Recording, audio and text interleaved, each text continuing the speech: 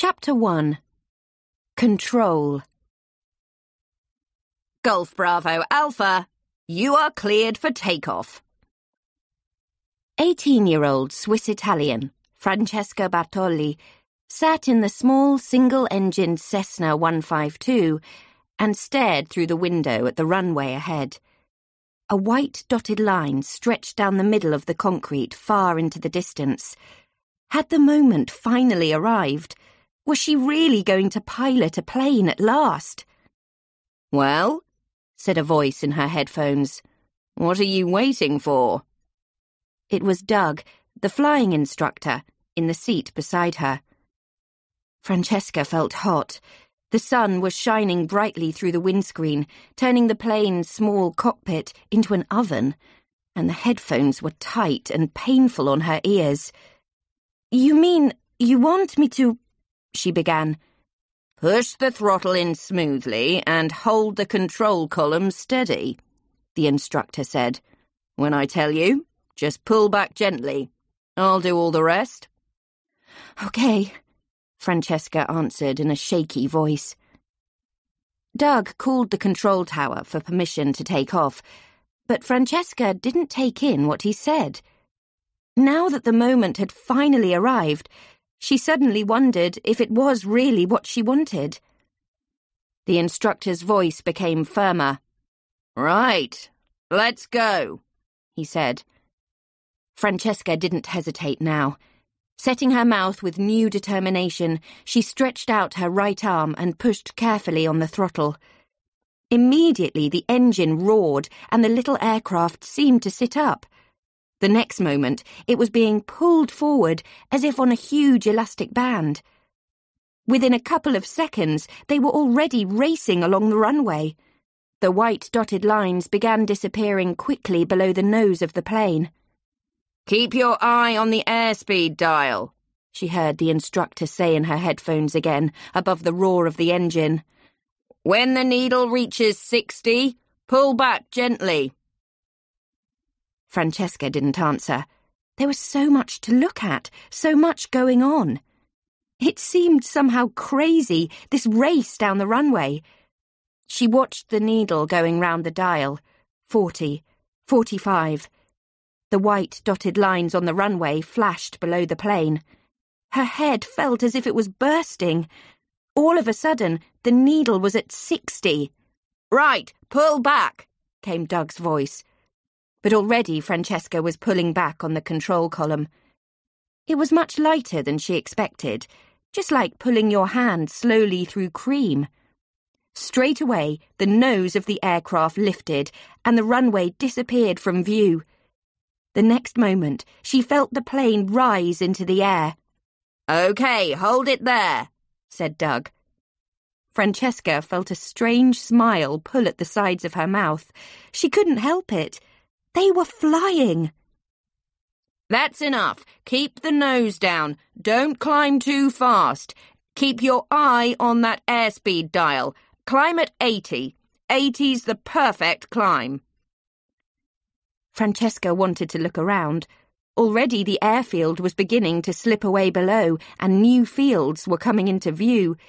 But Francesca had to keep her eye on the airspeed dial. The needle was dropping. 70, 65. "Nose down! Keep it down!" Francesca pushed the control column forward quickly. The engine roared and the plane began bouncing up and down.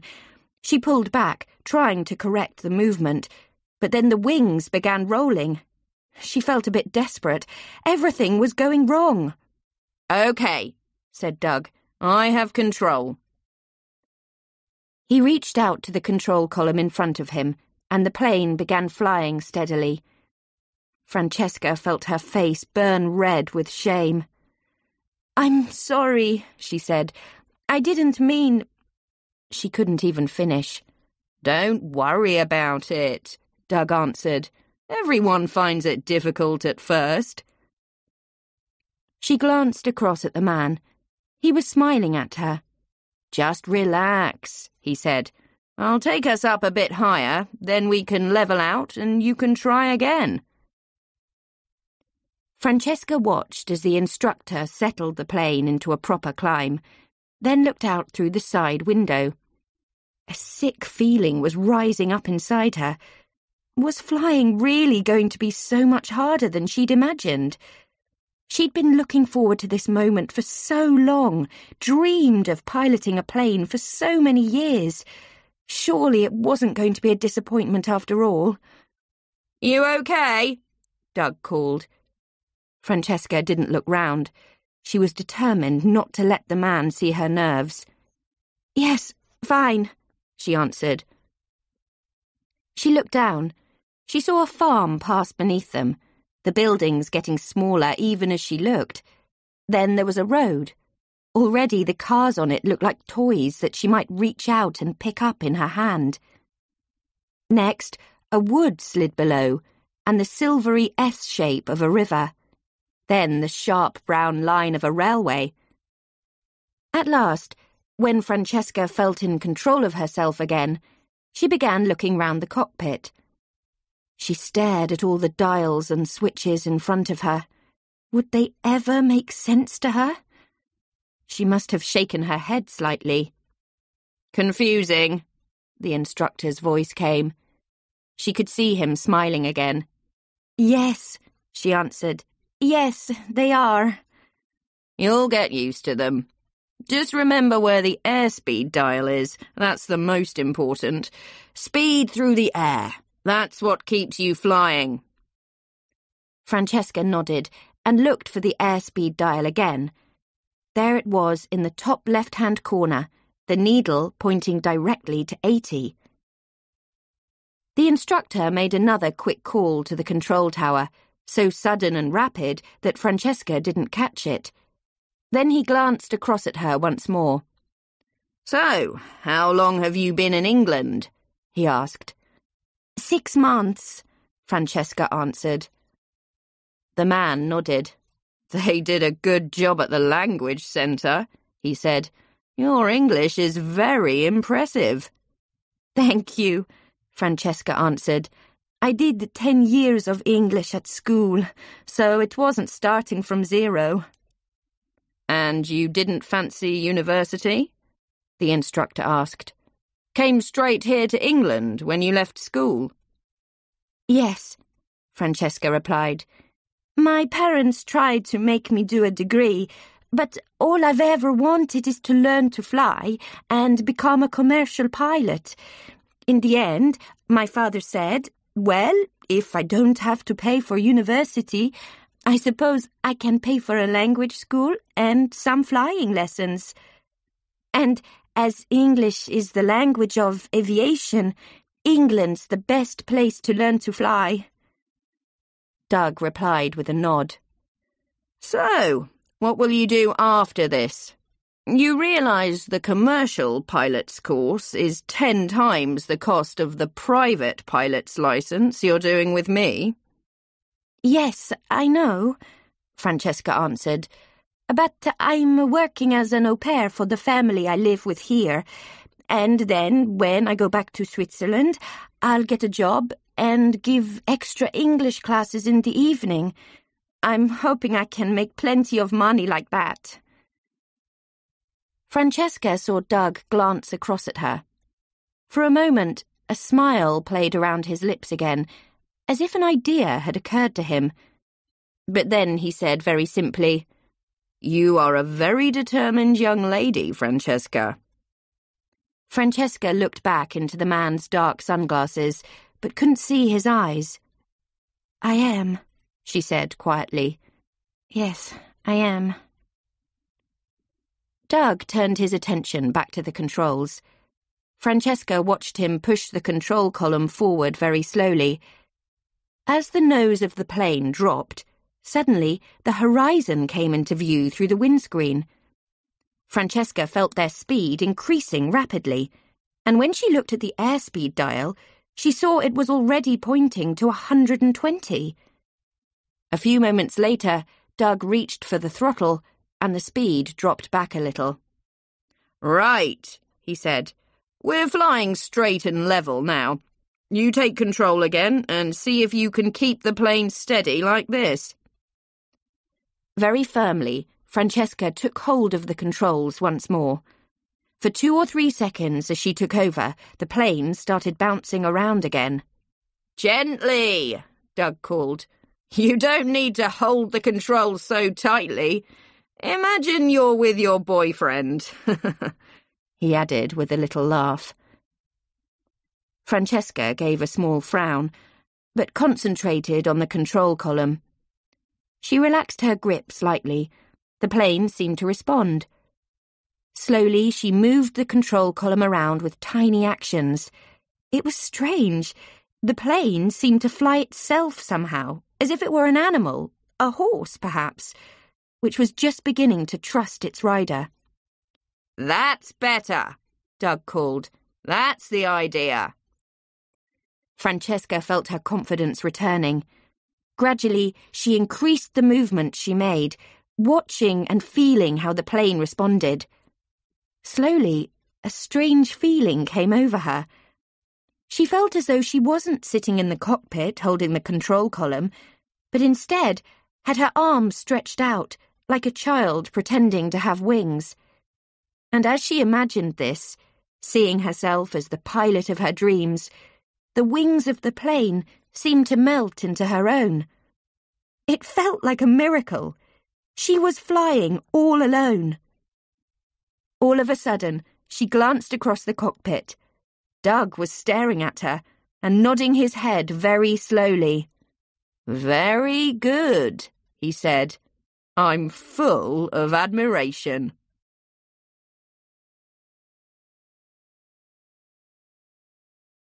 Chapter 2. The Price of Dreams. 2 hours later, Francesca was on the bus home, heading back to Norwich. As the bus wound its way slowly through the streets, Francesca looked out of the window at the dull buildings and relived her first flight. It was hard to believe that she'd really been piloting a plane up in the sky only a short time before. It felt almost like a dream. But she had, and the lesson had gone well. No, that wasn't true, she told herself. The lesson had gone brilliantly, and she hadn't just made that up herself. The instructor had said so. He had told her she was a natural. Francesca felt wonderfully happy. She thought back over the day and her arrival at the airfield. She'd imagined Fast Wings to be a busy little flying school with several other students.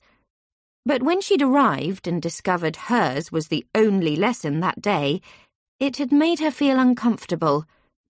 So had Doug's welcome when she'd walked through the Fast Wings office door. "Well, this is a pleasant surprise," he'd said. "These lessons might be rather more fun than I'd imagined." Francesca tried to decide what she thought of Doug. She felt confused. He was about 35 or 40, quite tall and good-looking. However, that first remark of his was just the sort of thing she'd hoped she wouldn't hear in England. And there was something in his eyes she didn't like. But then that had passed, and she had the flying lesson to concentrate on. There was no doubt he was a very good pilot, and he'd made her feel good about her flying. It was just the way he looked at her and his odd remarks that made her feel uncomfortable. She was used to such comments from Italian men, who were always trying to show off in front of women. But Doug was English, and she thought Englishmen might be different.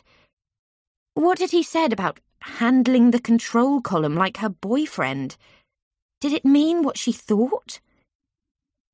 Francesca felt her heart drop all of a sudden as the image of Andrea came crashing back into her head. Dear Andrea. The breakup of their relationship was almost too painful a memory. The last 3 months in Ticino, before she came over to England, had been so emotional. Andrea had been her first, well, her only real boyfriend. They'd begun going out together when Francesca was only 15, and she'd loved him deeply. Dear Andrea, funny, handsome, sexy Andrea, the boy she'd given herself to, the boy she'd imagined marrying and having children with. But Andrea hadn't wanted her to come to Britain. He hadn't wanted Francesca to learn to fly. He'd always said her plan to become an airline pilot was ridiculous, an embarrassment to him, something he couldn't possibly ever accept. And he'd meant it. Whenever Francesca had raised the subject, he'd become angry, once even marching out of a cafe in front of all her friends with a cry of "Stupid, selfish dreamer." Well, who was the selfish one? What kind of love was it that wanted to cut your wings? And what was wrong with having a dream? In the end, Francesca had decided their relationship would never work. But making that decision and finishing things with Andrea had almost broken her heart. She'd made up her mind then that nothing and no one would ever stand in the way of her flying dream. She wasn't interested in a relationship with anyone. The sight of a familiar pub brought Francesca back to the present. The next bus stop was hers. She hurried off the bus and turned in the direction of home. She had a job as an au pair with the Thompson family, looking after the 2 children, Sam and Emma. That afternoon, Mrs. Thompson was picking the children up from school, so Francesca only had to prepare their dinner and get them ready for bed. After that, she was free. Well, free only to continue studying all the instruction books necessary for the pilot's license exams, aviation law, radio procedures, the weather, all the technical matters. The amount was terrifying. A pretty scarf in a shop window caught her eye. She hesitated. To her surprise, it wasn't very expensive. Only £11.99. Not very much to spend, she said to herself. A moment later, she dragged herself away from the shop window. She couldn't afford it. If she wanted to achieve her ambition, there could be no luxuries. She had to save and save and save. Everything now was a question of money. Flying was so hugely expensive. Lessons were more than £140 an hour, and the minimum required for the private pilot's licence was 45 hours. She'd arranged with Doug to have 2 one-hour lessons a week over the following 6 months, on Tuesday and Thursday afternoons, the days Mrs. Thompson only worked in the mornings. But in order to get a discount, she'd paid Doug in advance for the whole course, including examinations and equipment, and the total was over £7,000. And if she needed more than 45 hours for the private pilot's licence, she would have to pay extra. Even though her father had agreed to pay £5,000 now, and then help fund the commercial pilot training, the amounts required were frightening. As an au pair, although her room and food were paid for, she only received £50 a week, less than half an hour's flying lesson. Mrs. Thompson was waiting for her when she got home. "So, how was it?" she asked. Francesca couldn't help grinning. "Fantastic," she said. "I'm so excited. The instructor said I was very good." "Wonderful," Mrs. Thompson replied. "But now you need to call your mother. She telephoned 10 minutes ago, terrified that you might have had an accident." Francesca shook her head in despair. Her mother's fears were yet another stress she had to handle. Francesca went upstairs, opened up her laptop to make a Skype call, then listened to the familiar sound as the number rang in Ticino. After only a couple of seconds, her mother's anxious face appeared on the screen. A rush of Italian followed. "Francesca, Francesca, my darling, is that you? Are you all right? Why didn't you phone? Your father and I have been worried sick," said her mother. "Mamma," Francesca said when she finally managed to get in a word. "Calm down. I've only just got home. Everything's fine." "Oh, thank God for that," her mother replied. "I haven't been able to do anything all day, imagining you crashing the stupid plane. Please say you didn't enjoy it and that you've decided to come home." Francesca closed her eyes. After a couple of seconds, she took a deep breath. "No, Mamma," she said. "It was brilliant. Mamma, you must try not to worry. The instructor called me a natural. It was even better than I dreamed."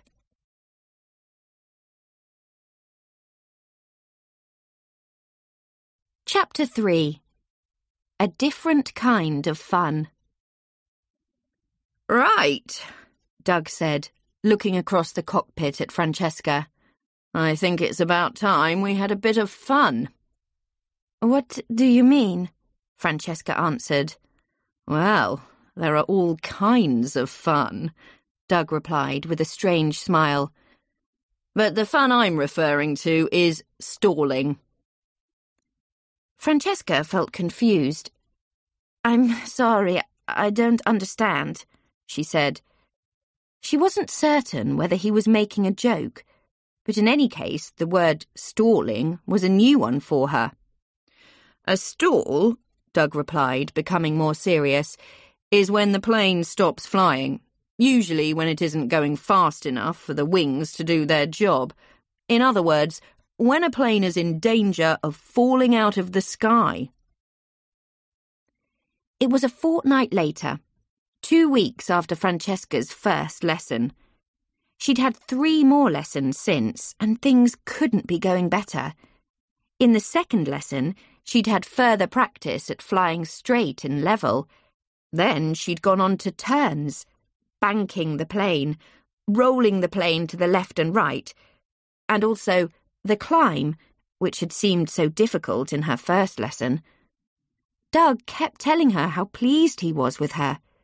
He'd even said if she continued at the same rate of progress, he could imagine her taking her first solo flight in a couple of weeks' time, after perhaps only 10 hours, much faster than the average student.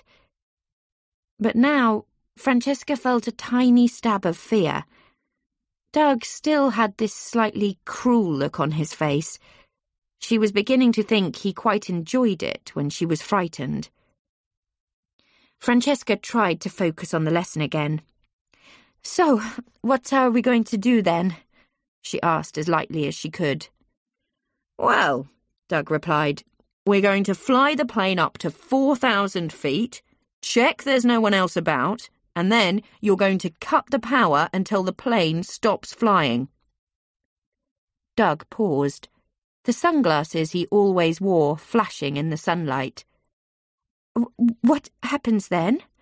Francesca asked, trying to disguise the slight tremble in her voice. "Well, then, I hope you're going to get the plane flying again." Doug paused and smiled. "Otherwise, we'll make a horrible mess in a field."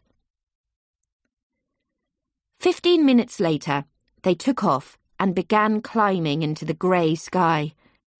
It was a dull day, not the bright, clear weather that Francesca had experienced for her other lessons. When they reached 4,000 feet, Francesca set the plane up for straight and level flight, but it was much more difficult than in her last lessons. The grey of the land and the grey of the sky meant there was almost no horizon, no guide for keeping level. She started to feel nervous. They flew on for 5 minutes until they were out over farmland to the west of the city. Then, after glancing around out of the cockpit window, Doug spoke again. "Right," he said. "First, check your safety harness." Francesca pulled against the harness, but she was held so tight against the seat she could barely move. "Good," Doug went on, once he'd checked his own harness. "Right, now we look around, to the right and the left. Now a quick look behind, and most important of all, down below. Anything about? Francesca searched the sky, but couldn't see any other aircraft. No, she answered. OK, now listen carefully, Doug continued. In a moment, you're going to pull out the throttle so there's no power, and pull back on the control column to keep the nose up in the air. At some point, you'll feel the plane tremble, and the controls will go soft like jelly. And the stall warning alarm behind us will sound. It's like a trumpet sound. Then, all of a sudden, the nose will drop. When that happens, push the control column forward. This is very important. Don't pull it back, which seems the natural thing to do. Push forward so that you're heading towards the ground. If you don't do that, the plane won't start flying again. After a few seconds like that, the plane will pick up flying speed and you can pull out of the dive and add the power again. He looked across at Francesca. OK? Do you understand? Francesca repeated the instructions back. Her heart was beating a little faster, unsure of exactly what lay ahead. Ready? Doug asked. Francesca nodded. Right, he said. Now, pull out the throttle. Francesca obeyed. Almost immediately the power died away and the nose began to drop. Pull back, Doug called. Francesca did as he said. The control column was firm, much firmer than she'd felt before. Harder, Doug shouted. Pull back. Keep the nose up. It required all Francesca's strength to keep pulling back. She felt herself becoming more and more anxious. It was partly because of the way the plane was behaving, but partly Doug's shouting as well. Her heart was racing. Keep pulling back, he called. Harder, come on! Suddenly, the stall warning alarm sounded, a long, steady noise that didn't stop. For a moment, the plane trembled. Then, all at once, the wings seemed to fold. For the next couple of seconds, Francesca didn't know what was happening. Her stomach seemed to fall out of her body. Suddenly, she found she was staring at the ground and the earth was racing up to meet them. A scream became trapped in her throat. She was paralysed with fear. The thought rushed through her head that she was going to die, that this was it, that the flying idea had been a terrible mistake. She didn't know what to do.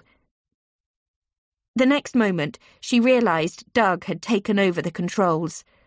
Still with the scream caught in her throat, she saw him take his control column firmly in both hands and push forward, increasing the angle of their dive, then slowly pull back. After a few seconds, he had brought back the power, and they were flying straight and level again. For a short while, Francesca felt nothing but relief. Then she felt her face burning with shame. Doug was watching her closely. You okay? Fine, Francesca stammered. She felt angry all of a sudden. It just took me by surprise, that's all, she said. Doug smiled. Yes, he replied quietly. It's a bit of a shock the first time. Just a matter of letting yourself go, he added lightly. Like some other kind of fun I can think of. In time, you might actually get to like it. As he said so, he looked across again and rested a hand on Francesca's knee. For a moment, she didn't realise what had happened. Then she threw him a look of astonishment. A couple of seconds later, he withdrew his hand. They flew on in silence, and neither referred to what had happened.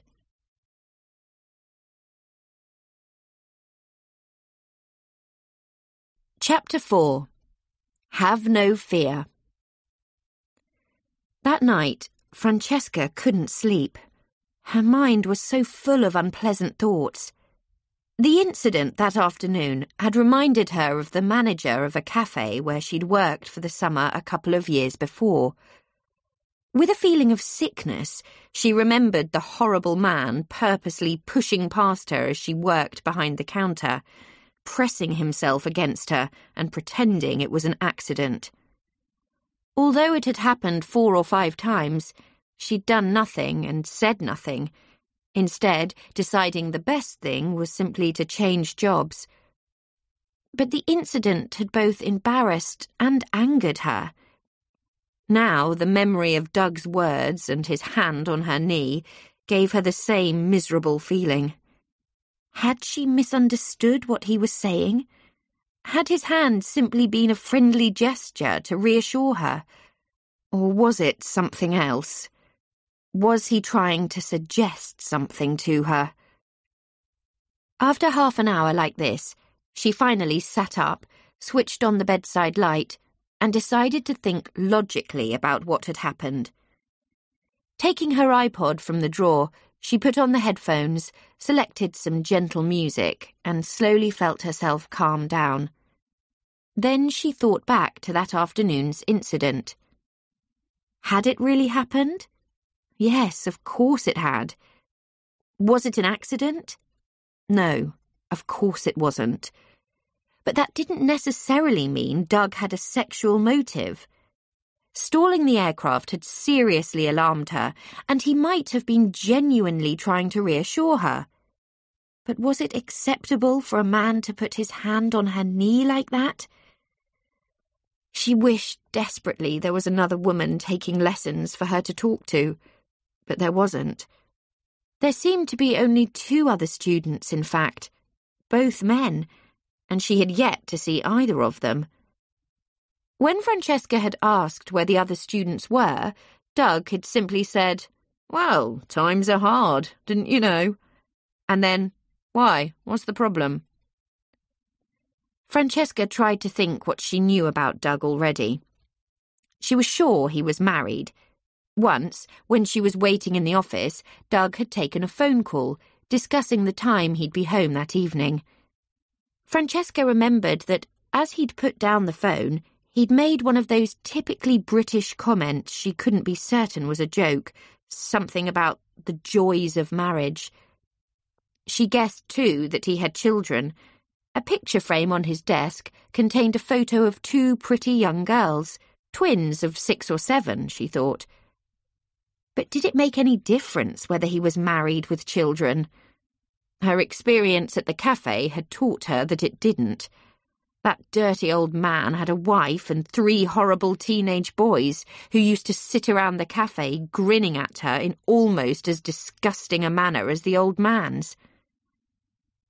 For a moment or two, she considered searching for Doug Barker on the internet and seeing what she could discover about him. Then decided it was ridiculous. She switched off her iPod, turned out the light, and determined to get some rest. It was half an hour more before sleep finally came. By the time of her next lesson, 2 days later, the whole hand-on-the-knee business seemed like a crazy dream, and her spirits lifted again. Flying was the important thing. She had to concentrate on that. She was a little late when she arrived at the airfield that afternoon. Doug was in the hangar where the planes were kept, checking the Cessna's engine. "So, you've come after all," he said without looking round. "I was afraid the last lesson might have frightened you off." Francesca hesitated for a moment, wondering exactly what he meant. Then she answered, "Not at all. My bus was held up in the traffic, that's all." Doug turned to look at her and smiled. "Good," he said. "It would be a terrible shame after such a promising beginning." To Francesca's relief, Doug seemed to be in a very businesslike mood that day. They dragged the plane outside and began by checking round the aircraft. Although she'd helped with the checks in her previous lessons, Doug hadn't spent very long explaining all the procedures. This time he did. Francesca was impressed at how careful it all was. Walking round the plane, examining all the moving parts, looking at the tyres, pushing and pulling at everything that could be pushed or pulled, checking the lights and oil. Then Doug got out a small glass bottle shaped like a test tube and pressed it up into a small hole under the wing. It half filled with fuel. "Smell," he said, holding the test tube out to Francesca. Francesca frowned. "Why?" she asked. "Because if it doesn't smell like fuel, then it may be water," he explained. "The fuel tanks are in the wings, and if the aircraft has been standing outside for a time, rain might get in. We do this before the first flight of the day. Look at the test tube. What can you see?" "Nothing special," Francesca answered. "Just clear liquid." "Then that's fine," Doug went on. "If there was water mixed in, the water would sink to the bottom, and you might see a line dividing it from the fuel above." The checks went on for more than 20 minutes. Then Doug turned to her. "Right," he said. "In future, you'll do all the checks on your own. As the pilot of the plane, it's your responsibility to make sure it's safe to fly. Understand?" Francesca nodded. "Okay," he said. "Let's go flying." Soon they were high up above the ground, heading in the direction of the coast. The sky was especially beautiful that day, a clear blue, but dotted with clean white clouds like exploding balls of paint. Francesca began to relax. Up in the sky, her fears about Doug seemed quite ridiculous. Clearly, she had got everything out of proportion. This time, they practiced descending, losing height steadily using the power of the engine, holding the plane at the same angle and trying to keep the same speed. For the first few minutes, Francesca struggled. Then, with her confidence returning, she began to learn the technique. After 3 or 4 attempts, she realised that a smile of success had returned to her face. Noticing this, Doug spoke. "So, how about another go at stalling?" he said. Francesca felt herself tense up again immediately. Would this be another opportunity for him to touch her knee? She was determined not to show her fears. "Good," she answered. "I want to get that right." Doug gave a short laugh. "Okay, take us up to 4,000 feet again, and let's see what happens." Feeling her heart start to race, Francesca put the plane into a climb. Once they'd reached height, they checked their safety harnesses, and Francesca looked carefully all around outside the plane. Then, at Doug's instruction, she killed the power and prepared for the stall. "Pull back! Pull back! That's the idea." Doug's words were more familiar this time. So too was the plane's behaviour. After what seemed like an age, the plane began trembling just as before, then it suddenly collapsed forward. This time, Francesca was ready for it. As the nose fell towards the ground, she pushed the control column forward and slowly increased the power. The plane responded immediately, the wings grabbing at the sky as if it were a climber pulling itself back up a mountain. Francesca breathed a sigh of relief. She hadn't panicked. She had overcome her fears, and Doug hadn't touched her. Everything was all right. Doug was looking at her. "You're a quick learner, Francesca," he said. Then he added with a short laugh, "Just a pity you don't need calming down."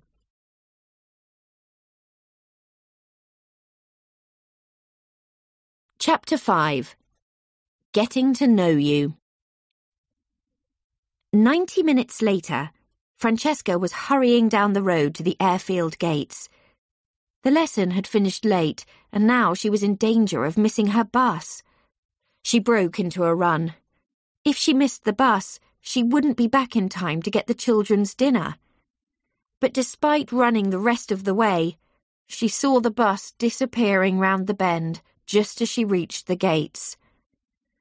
Miserably, she sank down onto the grass by the entrance. The next bus wasn't for another hour. She could ring Mrs. Thompson, but she didn't want to let her down. She was just on the point of calling a taxi and facing up to all that expense when she saw a grey Audi approaching.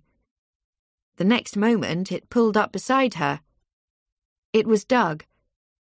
He lowered the window and leant across. "Waiting for a pickup?" he asked. Francesca's heart missed a beat. Suddenly, she wasn't sure of her English. Didn't pick up have a double meaning? "I missed my bus," she answered flatly. "Jump in," he went on. "I'll give you a lift." The passenger door opened. Francesca stood there looking at it stupidly. Half a dozen conflicting thoughts were rushing round her head, some saying, "Don't get in, don't be crazy," while others were saying, "Don't be ridiculous, you've just been alone in a plane with him, what's the difference?" "What's the problem?" Doug asked. Taking a deep breath, Francesca stepped forward, climbed inside the car, and pulled the door closed. All of a sudden, she felt trapped. The car pulled away. Soon, they were driving towards the city centre. Francesca tried to calm herself. After a short time, Doug glanced across. "So, tell me more about yourself," he said. "I think we ought to know a little about each other, don't you? Especially if we're spending all this time alone together." Francesca felt her whole body tense up. "You know most things about me already," she murmured. "No, I don't," Doug answered. "I'm interested. A beautiful girl like you, giving up everything in Switzerland and coming over here to learn to fly. Most girls your age are probably chatting on Facebook and discussing boyfriends." "I'm not 15 years old," Francesca replied sharply. "Oh, I can see that," Doug answered, looking across. "No, I simply meant you're pretty unusual. Not many of my students come for their flying lessons by bus, you know." Francesca kept her eyes firmly on the road ahead. "It must have meant a lot of sacrifices," Doug said. Feeling she had to reply, Francesca answered, "Not many." "Come on," Doug continued. "What about holidays, clothes, all that sort of thing? And no doubt you've left behind at least one boy with an aching heart." Francesca felt sick. She was urging the car on, willing it to get to the city quickly. "Why do you keep asking about boyfriends?" she said, trying to keep control of her voice. This seemed to amuse Doug even more. "I just thought it might be quite lonely for you here all on your own." He looked across at her and smiled. Francesca took a moment to reply. "Look," she said, unable to hide her temper. "I don't think my private life is any of your business, but if you must know, yes, I'm on my own, and I'm very happy like that. All I want to do is get my pilot's license. Just now, I'm not interested in anything else." "An excellent philosophy," Doug said. He turned towards her, that familiar smile playing around his lips again. "Apologies for asking." Francesca didn't look back. Her blood was still boiling. After a couple of seconds, Doug looked away again. They drove on in silence for a couple of minutes. Then all of a sudden, Doug turned onto a quieter road. Francesca tensed up again. It wasn't the route the bus took. "Where are we going?" she asked. "I thought you lived in Eton," Doug said. "This is a shortcut." Francesca shivered. A horrible scene began playing out in her mind. Doug driving her to some secret place, locking the car doors so she was trapped inside, then forcing himself on her. Her heart raced crazily. Surely it would be madness for him to try anything. She took a deep breath. Doug glanced round. "Are you all right?" he asked. "You look very pale." "I'm fine," Francesca answered weakly.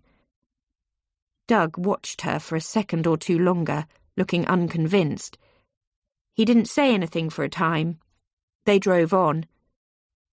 After a couple of turns, Francesca suddenly recognized a church on the left-hand side. She breathed a sigh of relief. Perhaps Doug had taken a shortcut after all. "What's the name of your road?" Doug asked. Francesca hesitated. "If you just drop me here, I'll be fine," she said quickly. "Don't be silly," Doug answered. "Considering how much you're paying me, taking you back home for once is the least I can do." Francesca couldn't see a way out. "It's Brabazon Road," she said quietly. Doug nodded. After several more turns, they swung into Francesca's road. "What number?" Doug asked. "Really, just here would be great," Francesca protested. "I run a door-to-door service," Doug answered firmly. Francesca swallowed hard. "It's the big house on the left, just after the second tree," she said. A couple of moments later, they pulled up at the entrance to her driveway. Francesca felt relief flood through her. "Thank you very much," she said, feeling she should try to be polite. "My pleasure," Doug said, smiling. Francesca had her hand on the door. The next moment, Doug suddenly leant across her. Terrified, Francesca pressed herself back into the seat. What was happening? Doug gave a short laugh. "Take it easy. I'm only opening the door for you." He stretched right across her and reached to the door. "Handle's a bit awkward, you see." The door swung open. Francesca climbed out. "Thank you again," she said very quietly. Doug pulled the door shut and drove off without replying.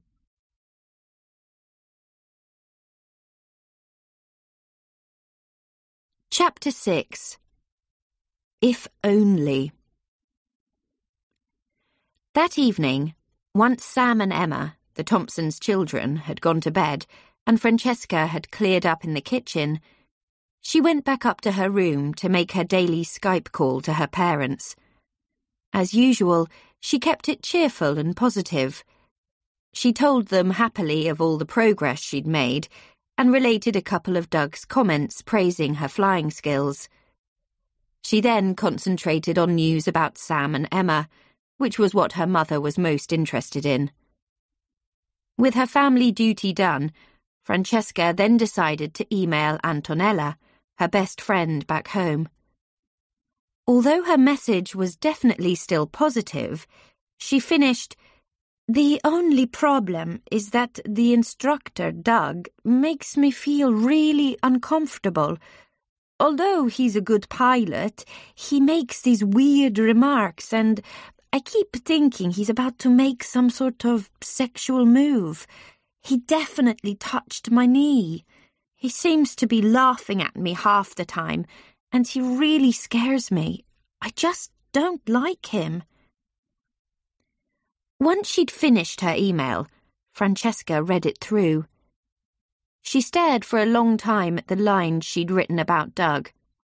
Finally, with a little cry of annoyance, she deleted everything she'd said about him and pressed send before she could change her mind.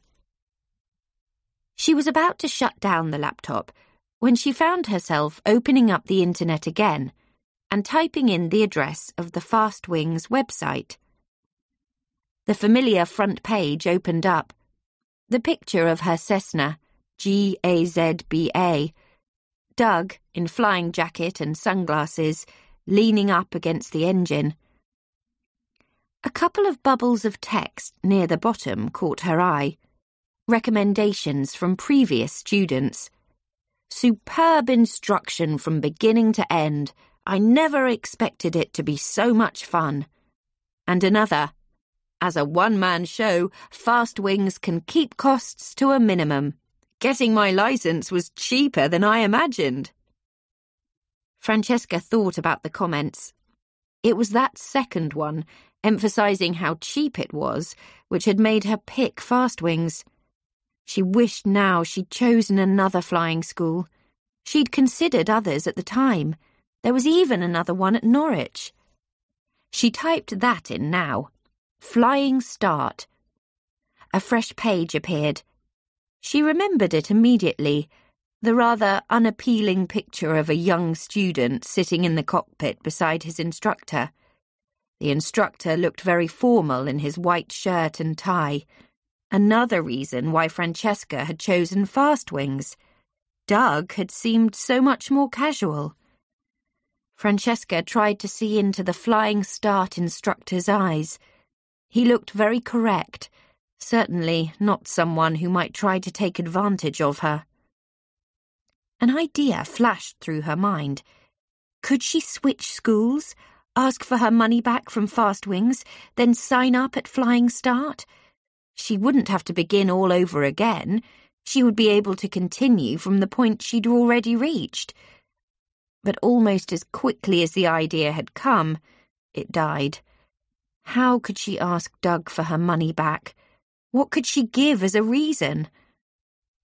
Francesca closed down her computer quickly, angry with herself now. What was she thinking? Doug hadn't done anything. Well, he'd possibly touched her on the knee, but nothing more. Nothing had happened. She'd let her imagination run wild in the car with him. What was wrong with her? Perhaps living here in England all on her own was too much for her. Perhaps she was too young. Feeling furious with herself, Francesca marched through into the bathroom, tore off her clothes, and stood under the shower. Finally, after a couple of minutes under the steady stream of water, she began to calm down. Francesca was determined to focus on her flying when she arrived at the airfield for her next lesson. She knocked on the office door and was surprised when a woman's voice told her to come in. When she entered, she found a dark-haired woman of about 40 sitting on the sofa. She looked tired and fed up. 2 little girls were kneeling at her feet, drawing in colouring books on the low table in front of her. Francesca recognised them from the photo on Doug's desk. "You must be Francesca," the woman said immediately. Francesca realised it was Doug's wife. "Mrs. Barker," she said. "That's right," the woman replied. "I've heard all about you, Doug's star pupil." She didn't wait for a response, but began gathering her things together. "Don't worry, we're not staying. We just came to bring Doug his phone. He left it on the dining table. He's always forgetting things, poor man." Francesca didn't know how to react. The woman sounded bitter and sarcastic. Sometimes the English way of saying the opposite of what was meant left her completely confused. But she didn't need to think of an answer, because the next moment Doug came in. "Don't bother with the introductions," Mrs. Barker said. "We've already done all that. Besides, we're going. How much did you manage to get?" A brief discussion followed, which Francesca understood was something to do with money. Doug then took out his wallet and handed across a couple of notes, which his wife immediately put in her bag. All of a sudden, Doug marched across the room. "I told you not to do that," he shouted, pulling up one of the girls roughly by the arm. "I told you not to get your pens all over the floor." The girl's face immediately twisted in fear and alarm. The next moment she began to cry. She ran over to her mother's side. "Oh, brilliant work, Doug," his wife said sharply. "Well, it serves her right. She should bloody well listen when I give her orders," Doug said angrily.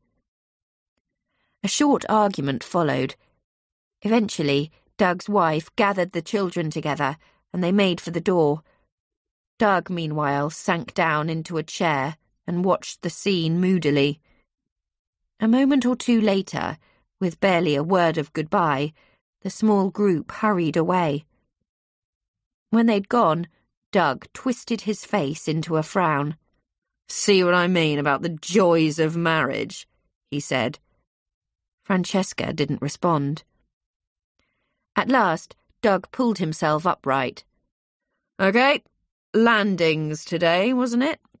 Perhaps you could do me a favour and fly us straight into the ground."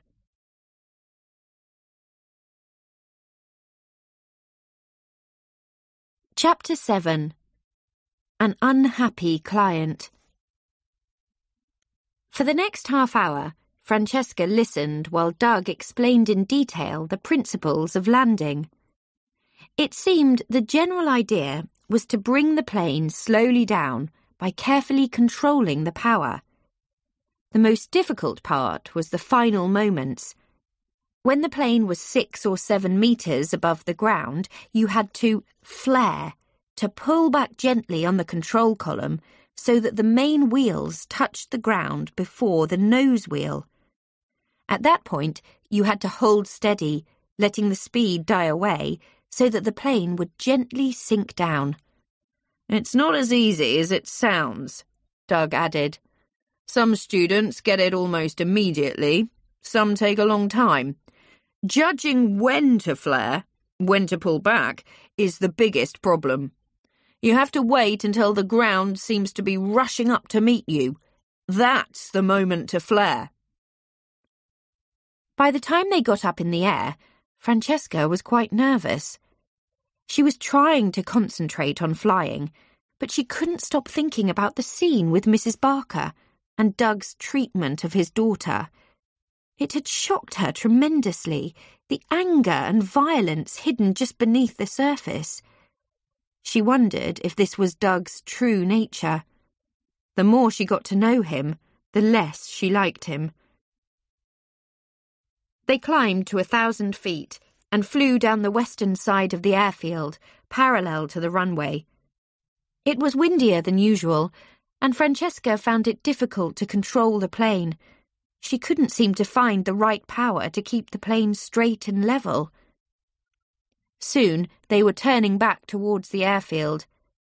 The runway lay ahead in the distance. Doug began a steady stream of instructions. "Okay, reduce power," he said. "Hold her steady at 80. Not too slow, keep your speed up." Francesca looked along the nose. The runway was creeping towards them, growing bigger all the time, but it was a little over to the left. "Keep the plane in line with the runway," Doug called. "You're not on the centre line." Francesca tried to correct their direction, but when she did so, the nose came up. "Watch your speed," Doug shouted. "You're down to 65. Francesca pushed in the throttle, but it was too much. Instantly, the plane rose upwards. Francesca pushed the control column forward, then at last regained control. "Are you okay?" Doug asked, glancing across. "I'm fine," Francesca answered quickly. "Right, try and keep her like this then," he said. Francesca's eyes flashed between the dials inside the cockpit and the runway visible above the nose. The plane slipped slowly down towards the ground. The runway was getting closer and closer, the black and white stripes at its end like a set of piano keys. "Aim just beyond the piano keys," Doug said, more gently now. "That's good. Hold it there. Now watch for the ground rush." Francesca froze. What did it mean? What was the ground rush? The runway already looked huge. She waited. Should she pull back now? Surely they would hit the ground at any moment.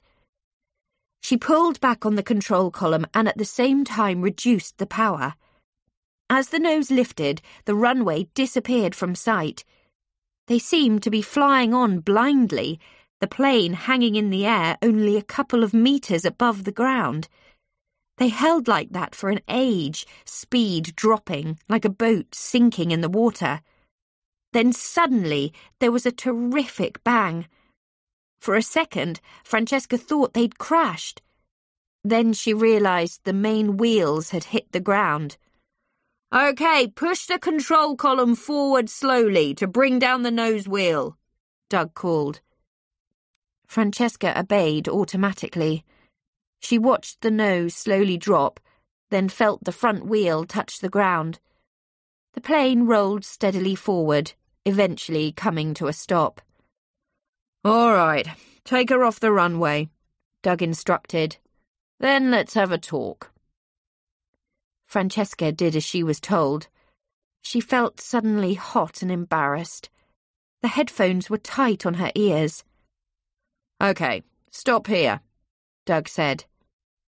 Francesca brought the plane to a stop. She felt afraid of what Doug was going to say. The landing had been so heavy. "Have I damaged the plane?" she began. "There was so much to think about. I didn't expect—" "Don't worry about it," Doug interrupted. He turned towards Francesca and looked at her closely. "Heavy landings are quite normal at this stage, but you're not concentrating today. There's something on your mind." Francesca blinked.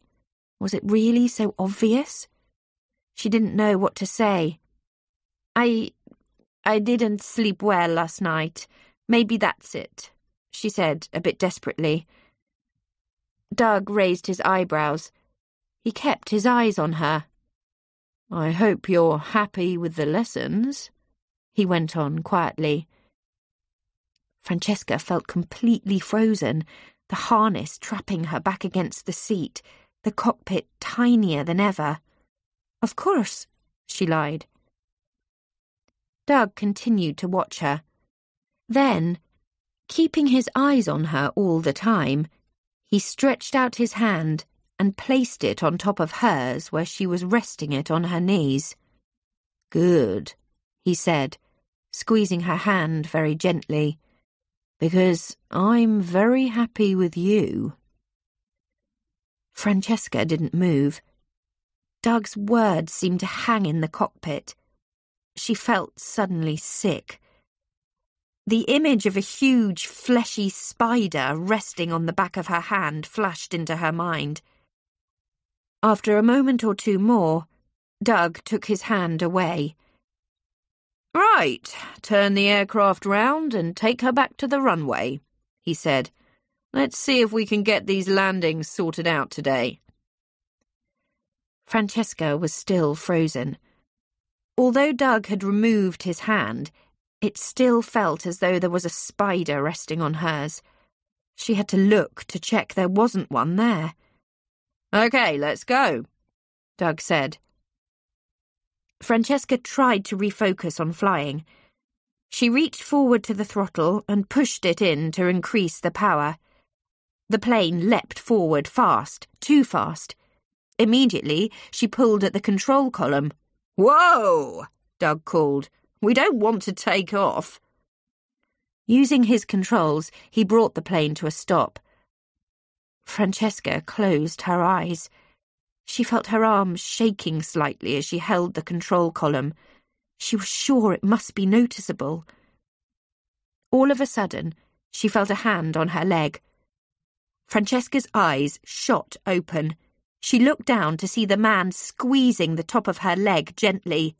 "Take your hand off me!" she shouted. Doug smiled at her across the cockpit. "Whatever you say," he said casually, and slowly removed his hand. "Shame," he added more quietly. "I guess we'd better concentrate on these landings." All of a sudden, Francesca knew she couldn't go on. "I want to stop. I want to stop the lesson," Francesca said quickly. "I don't feel very well." Doug looked across and raised his eyebrows. For a moment, she thought he was going to lean across and try to kiss her, and she froze. Then, with heavy sarcasm, he said, As you wish.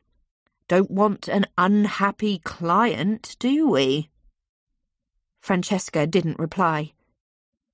Doug took over the controls and took the plane back towards the hangar without speaking.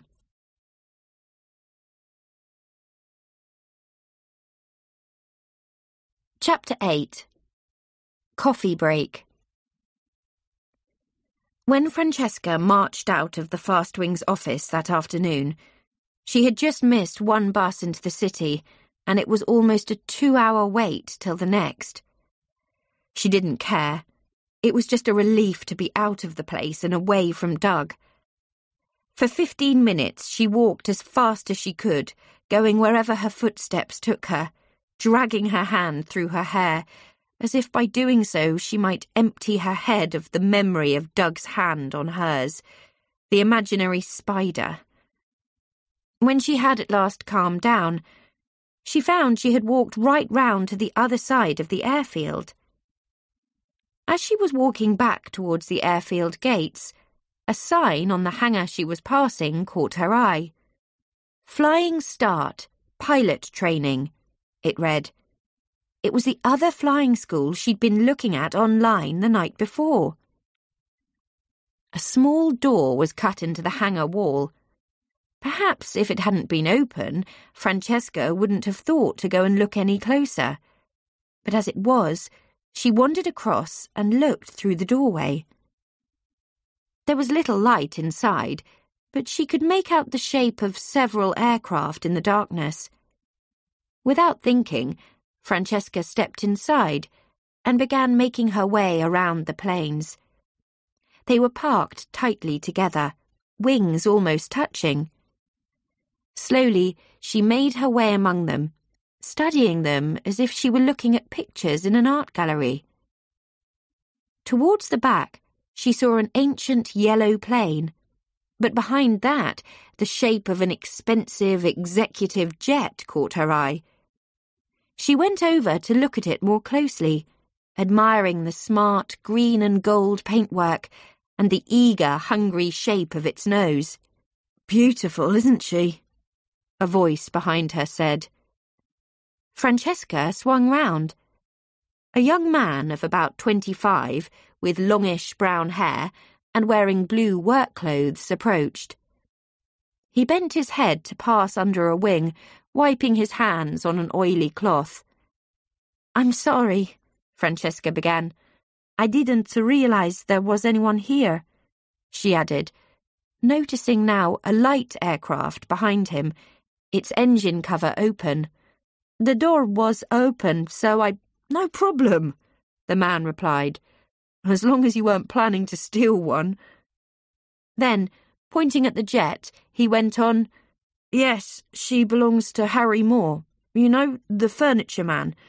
Uses it to pop around Europe and check that everyone's making him lots of money." Francesca smiled. She had no idea who Harry Moore was, but this young man had a friendly and amusing way of speaking. And he looked funny. He had a big nose, and there was a big black mark down the side of it, where he must have rubbed oil from his hand. "Anyway," he went on, "can I help? You're not interested in flying lessons, are you?" Francesca felt embarrassed. "Well, actually, I'm already having lessons. To be honest, I'm just, how do you say? Killing time." She was about to explain about the bus when the man broke in. "Oh, hold on a minute. You must be Doug Swiss-Italian, is that right?" he asked, then cut himself short. "Oh dear, that doesn't sound very good, does it? I'm really sorry. I just heard someone say Doug had a foreign student taking flying lessons. You're quite famous, you know." Francesca wasn't sure she liked this idea, but there was something light and easy about the man's way of speaking, and he'd made a funny face at his mistake, which relaxed her immediately. After all the tension of the afternoon, it was a wonderful relief. "Do you work for Flying Start?" she asked. Yes, the man answered. I'm the office manager. He smiled. Big title, small job. I answer the phone and help maintain the aircraft and so on. Tom Brennan's the name, he said. As he did so, he put out his hand, then realising it was covered in oil, took it back, smiling. Sorry, probably not such a good idea. Francesca laughed. No problem. And I'm Francesca Bartoli, she said. Nice to meet you, he said. Francesca smiled. Good to meet you too, she said. They looked at each other for a second or two, uncertain how to continue. Then Tom went on. I don't suppose you fancy a cup of coffee, do you? I'm just about to make one. Francesca hesitated. Aren't you busy? She asked. I was about to have a break anyway, Tom said. I'll just go and wash my hands. Tom led the way round the planes and out of the hangar into a small office. Over to one side there was a small sofa and a table covered in flying magazines. Leaving her there, Tom went off to the washroom. A few minutes later, he reappeared, carrying 2 cups of steaming coffee. There, he said. Not exactly cafe latte, but at least it's hot and wet. When she tasted the coffee, Francesca realised the man hadn't been joking. It was awful. But she didn't care. It was just such a relaxing atmosphere after being with Doug. It's drinkable, she said with a smile. Tom laughed and sat down beside the desk. So, he began, how are your lessons going? Not too badly, I think, Francesca answered. I didn't do very well today, though. I made quite a mess off my first landing. Tom grinned. You're alive, aren't you? You know the definition of a good landing? He asked. One that you are able to walk away from. Francesca laughed. Tom went on. So, why do you want to learn to fly? He asked lightly. I want to be a commercial pilot, Francesca answered. Tom sat up in surprise. Wow, he said. Good for you. I'm impressed. So, why are you learning here? Not enough flat land back home in Switzerland? Francesca laughed again and explained all about it. Tom listened carefully. Soon Francesca realised she'd told him all about her family and home, and then they'd moved on to discuss all things Swiss and Italian, the people and food, even the Italian language. 20 minutes had passed before she knew it. And what about you? Francesca asked the moment there was a break in the conversation. I suppose you got your pilot's license years ago. Actually, no, Tom replied. My father was a pilot in the Royal Air Force and thought I'd be brilliant. But to be perfectly honest, I didn't enjoy it much. Got in a total panic and scared the instructor out of his pants. I'm happier on the ground, but I still think planes are very beautiful. Yes, I know what you mean. My friends all thought I was crazy when I said that, she replied, happy to have found someone who felt the same. They fell silent for a moment, and she suddenly began to wonder if she'd stayed too long. I'm sorry, she said. I ought to go and let you get on with your work. Tom gave a small smile. Yes, I suppose so, he said uncertainly. The boss will be back soon. Francesca felt awkward. They both stood up, a bit embarrassed. As Francesca got to her feet, she noticed the drawing of a bird, an owl, on a notepad on the desk. It was beautiful, detailed and delicate. Tom saw her looking at it. The head's not quite right, he said. I've got to do that bit again. You drew it? Francesca asked. But it's lovely. She went on, genuinely impressed. It must have taken ages. About half an hour, Tom replied. Sometimes there isn't a lot to do in the office, he added with a laugh. Francesca studied it carefully. It's fantastic, she said at last. Do you draw other things as well as birds? Well, people sometimes, he answered, but mostly birds and planes. Anything that flies, I suppose. You've got a real talent, Francesca said. Tom looked a bit embarrassed. Then, all of a sudden, he tore off the sheet with the bird and handed it to Francesca. Here, he said, a small gift. Francesca protested only briefly before accepting the drawing. Tom showed her out of the hangar. Well, good luck with your flying lessons, he said once they were outside. Doug's certainly a brilliant pilot, or so I've heard. Francesca's heart sank. For the last half hour, she'd forgotten all about Doug. She didn't say anything. Drop in again next time you're here, Tom said suddenly. I'm nearly always around if you fancy another coffee. Francesca smiled and put out her hand. Their eyes met for a second. She wondered if she would see Tom again.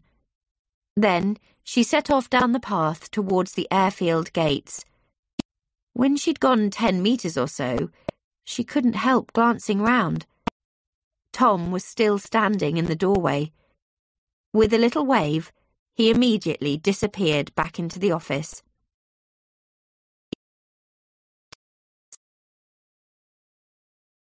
Chapter 9. A difficult phone call. As soon as she'd put Sam and Emma to bed that evening, Francesca hurried up the stairs to her room, turned on her laptop, and opened up the Flying Start website. Reading through all the details now, she couldn't understand why she'd ever chosen fast wings. Flying Start had more aircraft, more instructors, and offered several more courses. Besides that, now she examined the website more closely, the whole place seemed more attractive. In a section called Gallery, there was a huge display of photos. Aircraft in flight, aircraft on the ground, sunlit landscapes taken from the air, the same scenes repeated with snow on the ground. Francesca looked at them, feeling increasingly annoyed, unable to believe that she'd ignored them before. There was another section called Staff. This time, she checked the photos more carefully. There seemed to be 3 main instructors, 2 youngish men, Nick Downing and Brian Hamilton, and a much older man, George Scott. Next, there was a photo of Tom. Francesca looked at it for a long time. It was unmistakably him. The nose was so recognisable. He was standing beside one of the aircraft, smiling shyly. He looked kind and honest, his eyes wide and warm. Had she really seen the photograph before? She couldn't remember it and felt slightly ashamed at the thought. She glanced at the drawing of the owl that she'd already put on the notice board above her desk. If only she had taken up lessons at Flying Start. But she'd paid for the whole private pilot's licence course with Doug.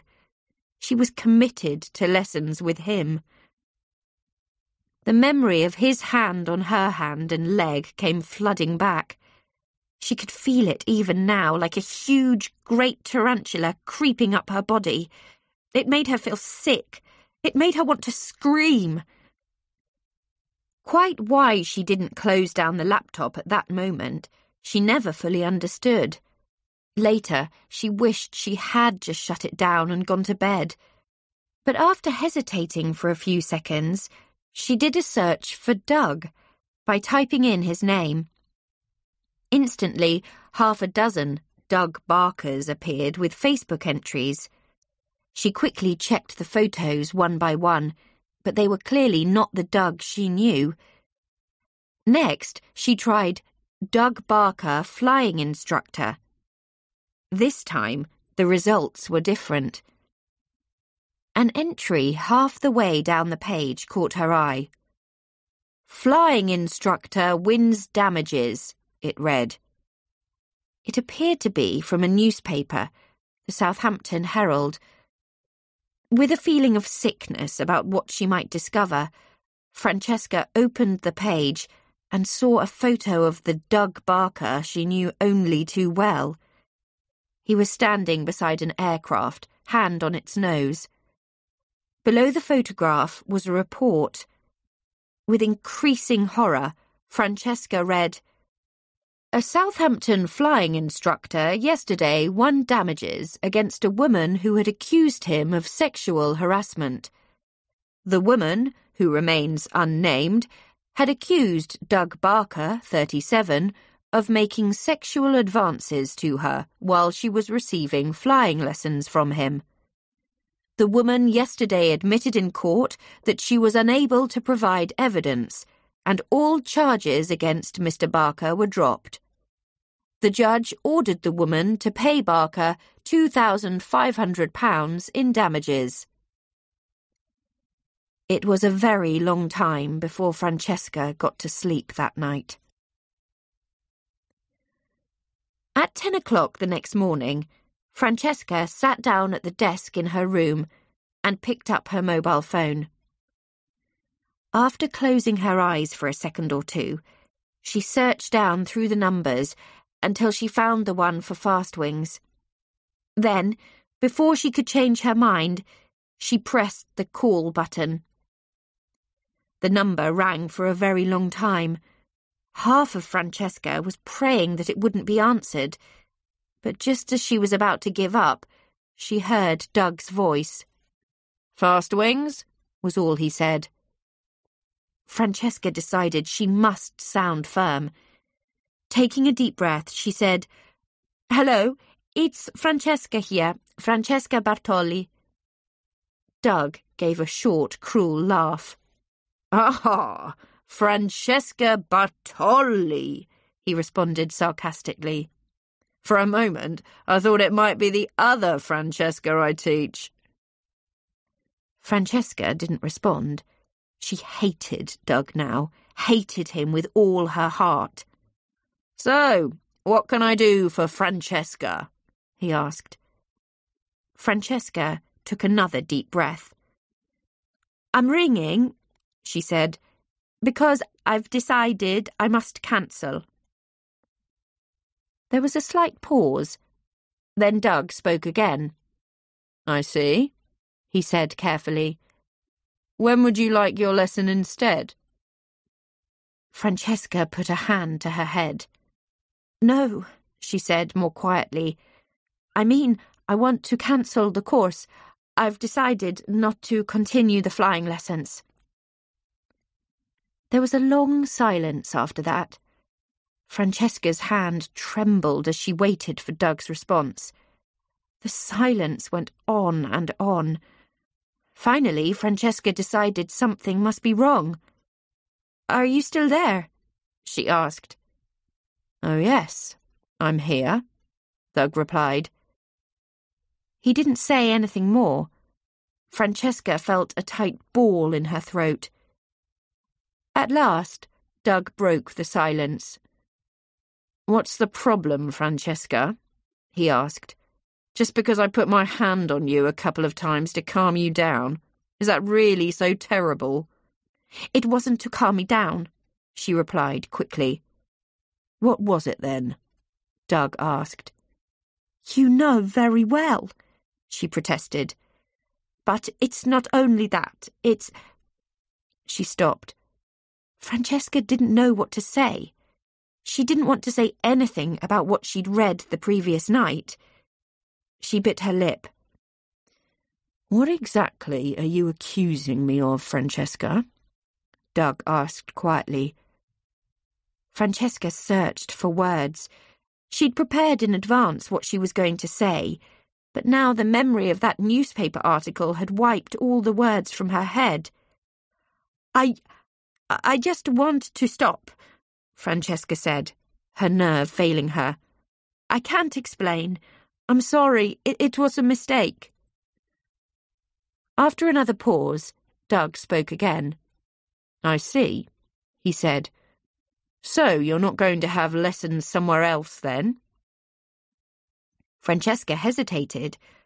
Although she'd expected the question, now she realised she had made the mistake of not deciding firmly on the answer. "I haven't made any plans," she said. "I'm not sure. I may go back to Switzerland." It came out before she knew she was going to say it. "What a pity," Doug replied with a hint of sarcasm. "Yes," Francesca said. There was another silence. "Well, don't expect any of your money back," Doug said finally. "What do you mean?" Francesca asked. "You can't keep my money." There was a pause. Then Doug spoke again. "I don't know about that, Francesca. You see, the way I understand it, we had a contract for a whole flying course, and now you're trying to break the contract. I think I can do whatever I like, and you don't have a leg to stand on." Francesca felt panic rising suddenly in her throat. I don't understand.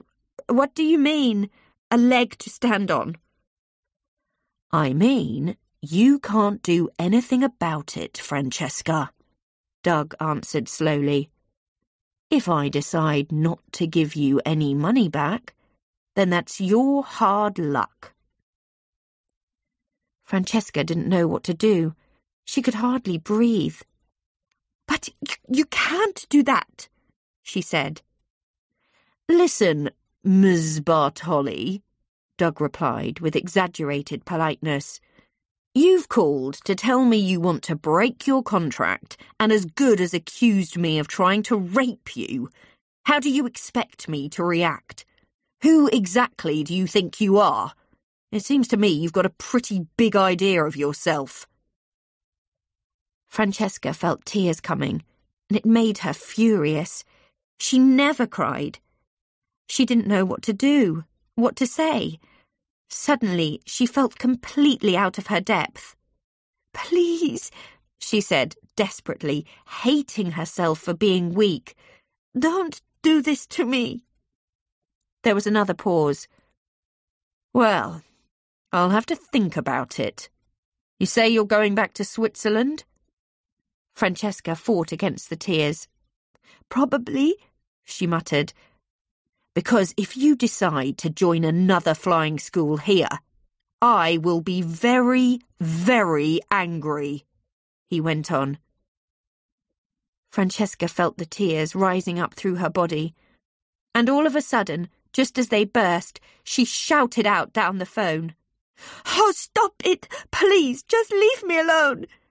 Then, without knowing she was about to say it, she added, "I wish I'd never come here. I hate it here in England. I just want to go home."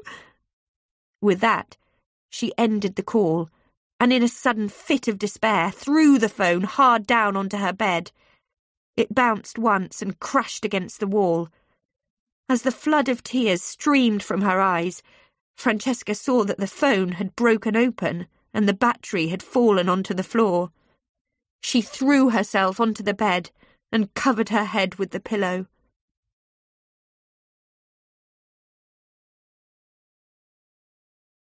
Chapter 10. A Fresh Start. "I don't understand why you have to leave," Sam said bitterly, kicking his heels against the park bench. "I don't want you to go back to Switzerland." Francesca gave a deep sigh. It was over a week later, and she was sitting in the park near the Thompsons' house, watching the children play in the warm May sunshine. After playing on the swings for a good while, Sam had come over and sunk down beside Francesca, exhausted. "I'm sorry, Sam," Francesca began. "It's very difficult to explain, but I've had to change my plans." "But why?" the little boy asked. Because things haven't worked out the way I'd hoped," Francesca answered. "But you said you were going to be a pilot," Sam said with a frown. "You said you were going to fly planes." Francesca dropped her head. Mrs. Thompson had warned Francesca how upset the children would be. Sam was such a sweet little boy, and she loved him dearly, but she wished he would stop. Making the decision to go home to Switzerland had been terrible enough. Now, if the children were going to question her in this way, it would be unbearable. Francesca had told Mrs. Thompson of her decision the day after the phone call to Doug. Mrs. Thompson had been quite disappointed herself. "Oh, no, not really," she'd said. "But I thought you were enjoying it here, and you seem to be doing so well with the flying lessons." Francesca hadn't known what to say. For some reason, she didn't want to tell Mrs. Thompson about Doug's behaviour or what she'd read. She didn't want to tell anyone. She couldn't properly understand it herself, but she felt strangely ashamed, as though she was partly responsible for what had happened. Instead, she told Mrs. Thompson that taking flying lessons in a foreign language had proved to be more difficult than she'd realised at the beginning. Francesca guessed that Mrs. Thompson hadn't really believed it, but the woman was sensitive enough not to press Francesca for any further explanation. She simply said how sorry she was, and how sorry the children would be to see her go. Francesca's departure was set for a month's time, the period of notice she was obliged to give according to her contract. Doug's threat not to return the money for the unused lessons had also dominated Francesca's thoughts all week. As each day passed, her anxiety grew, until finally Mrs. Thompson asked what was worrying her so much. Francesca explained what Doug had said about her breaking the contract and losing her money. Mrs. Thompson was shocked, and that night told her husband, who was a solicitor. Mr. Thompson took one look at the paperwork Francesca had received from Fastwings and said, "The man's talking rubbish. What's the telephone number of this place?" Francesca didn't hear the phone call, but a short while later, Mr. Thompson appeared, saying, "What a thoroughly unpleasant man. I think you're better off having nothing more to do with him." 2 days later, a cheque had arrived in the post. The sound of someone calling her name brought Francesca back to the present and made her look up. A cyclist had stopped about 10 metres away and was calling across. "Francesca?" "Yes, it is." Francesca stared for a moment, still lost in her thoughts, then realised who it was. The man was already wheeling his bike towards her.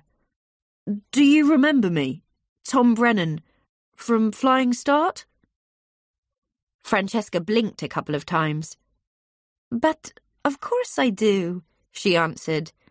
"Nice to see you again," she said, genuinely pleased to see a friendly face. "Great to see you too," Tom said.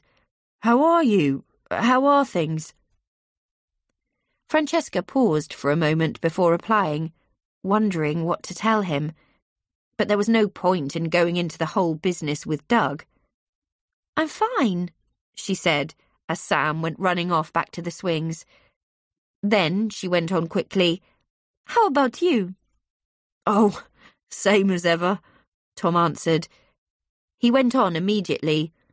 Seeing you here is really funny because I was thinking about you only yesterday. Francesca frowned, not quite sure what was coming next. Yeah, you see, I noticed there was a new film out at the cinema.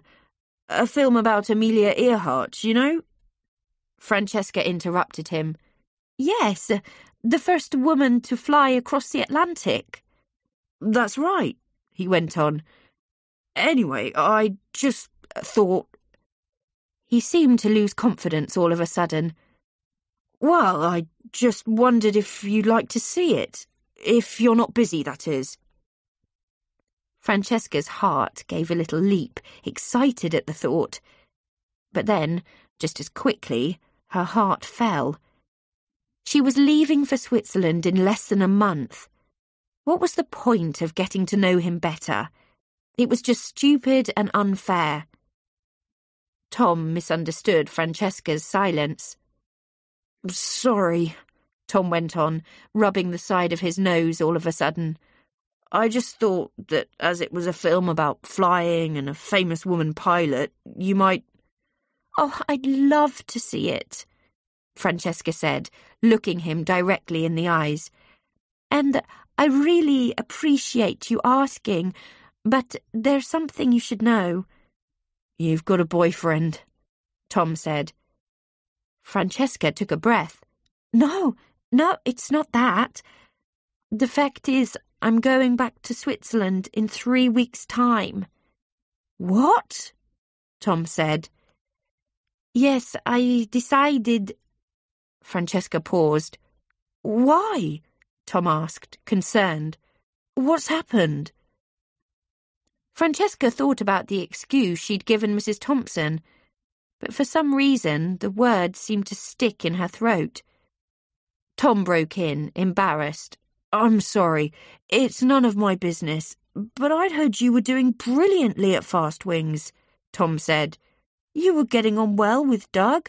I wasn't, Francesca cut in. Sorry? I wasn't getting on with him at all, Francesca answered, strangely relieved to have told him the truth. Why? Tom answered, clearly very surprised. I don't want to go into the reasons, Francesca said quickly. I just don't like him, that's all. He wasn't very nice to me, and I don't like the way he treats his children either. He frightens me, actually. Oh, Tom answered, trying to absorb what he'd just heard. I must say, I'd heard Doug could be quite a hard instructor, and I think he's going through a bit of a bad time just now, he added. All the same. What do you mean? Francesca asked. What kind of bad time? Oh, I don't know, Tom answered. Financial problems, I think. Apparently, he borrowed a lot of money to set up Fast Wings, and personal things as well. There's a rumour his marriage is on the rocks, actually. Francesca was silent for a moment. The idea of the man's private life collapsing would only make him more unstable, and it frightened her more than ever. But anyway, that's no reason for you to stop your lessons, Tom went on, interrupting her thoughts. You've come this far. You simply mustn't give up. Come and have a try at Flying Start. We'd love to have you. I'm sorry, Tom, Francesca said. Something's happened. I've lost my confidence, I think. What? I can't believe that, Tom protested. I can't carry on, Tom, she said. I feel a complete mess. Besides, Doug would be furious if he knew I was starting lessons with you. Well, that's his problem. Anyway, you don't have to tell him you're flying with us, Tom answered. He'll kill me if he finds out, Francesca murmured. Rubbish, Tom answered. Anyway, I'm not going to let you run off to Switzerland. Make a fresh start. I absolutely insist. When are you free next?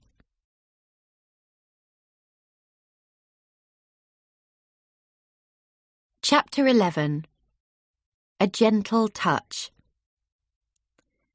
That night, lying there in the darkness, Francesca replayed her meeting with Tom over and over in her mind. It was amazing to her how quickly and dramatically her mood could change. All the previous week, she'd been down in the deepest depths of misery, her dream of becoming a pilot completely ruined. Then, all of a sudden, after meeting Tom in the park, she was sailing up through the clouds, floating through the air like a bubble of soap. It made her want to laugh. She actually lay there on the pillow with a smile on her lips. Life could begin again. The dream was not dead. As she finally drifted closer to sleep, the memory of Tom's face formed in her mind. She liked his big nose. It made her smile once again to remember the way he kept holding it between his thumb and finger, as if hoping to find that it might have reduced in size. It was a long wait till her next free afternoon, but the following Tuesday she was waiting at her window when Tom's small red car pulled into the Thompsons' driveway. Telling herself not to rush and seem too eager, she waited until she saw him climb out of the car and approach the front door. Then she ran down the stairs and opened the door. "Hi," he said cheerfully, touching his nose as he did so. Francesca couldn't prevent a small laugh. Tom looked puzzled. "What's funny?" he asked. "Nothing.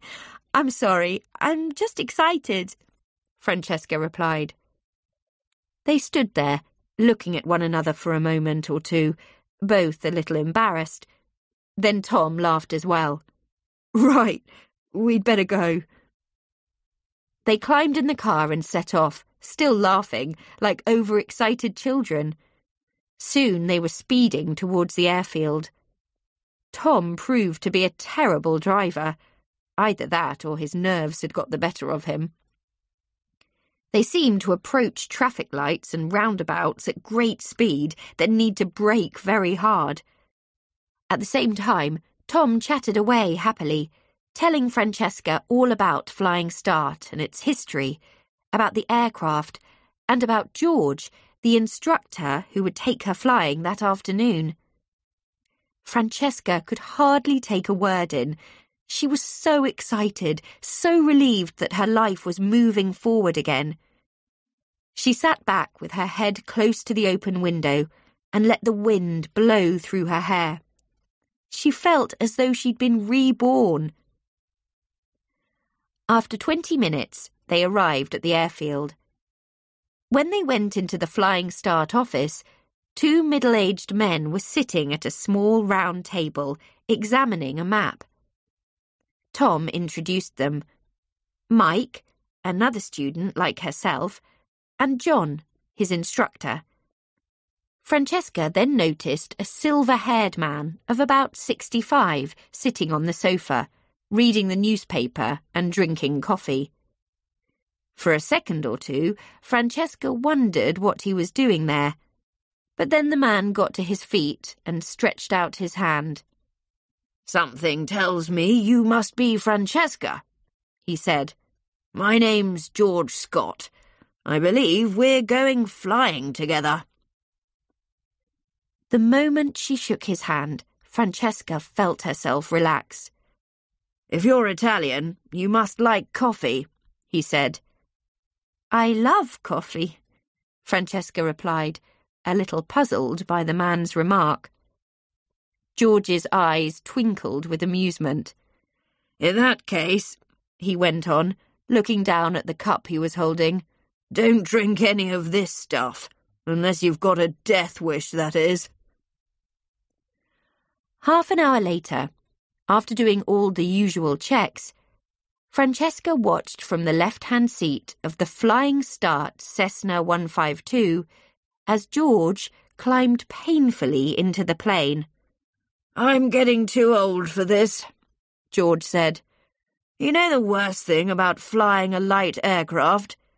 he went on, pulling himself up and round into the seat. "No?" Francesca answered. It's getting inside the bloody plane, George went on.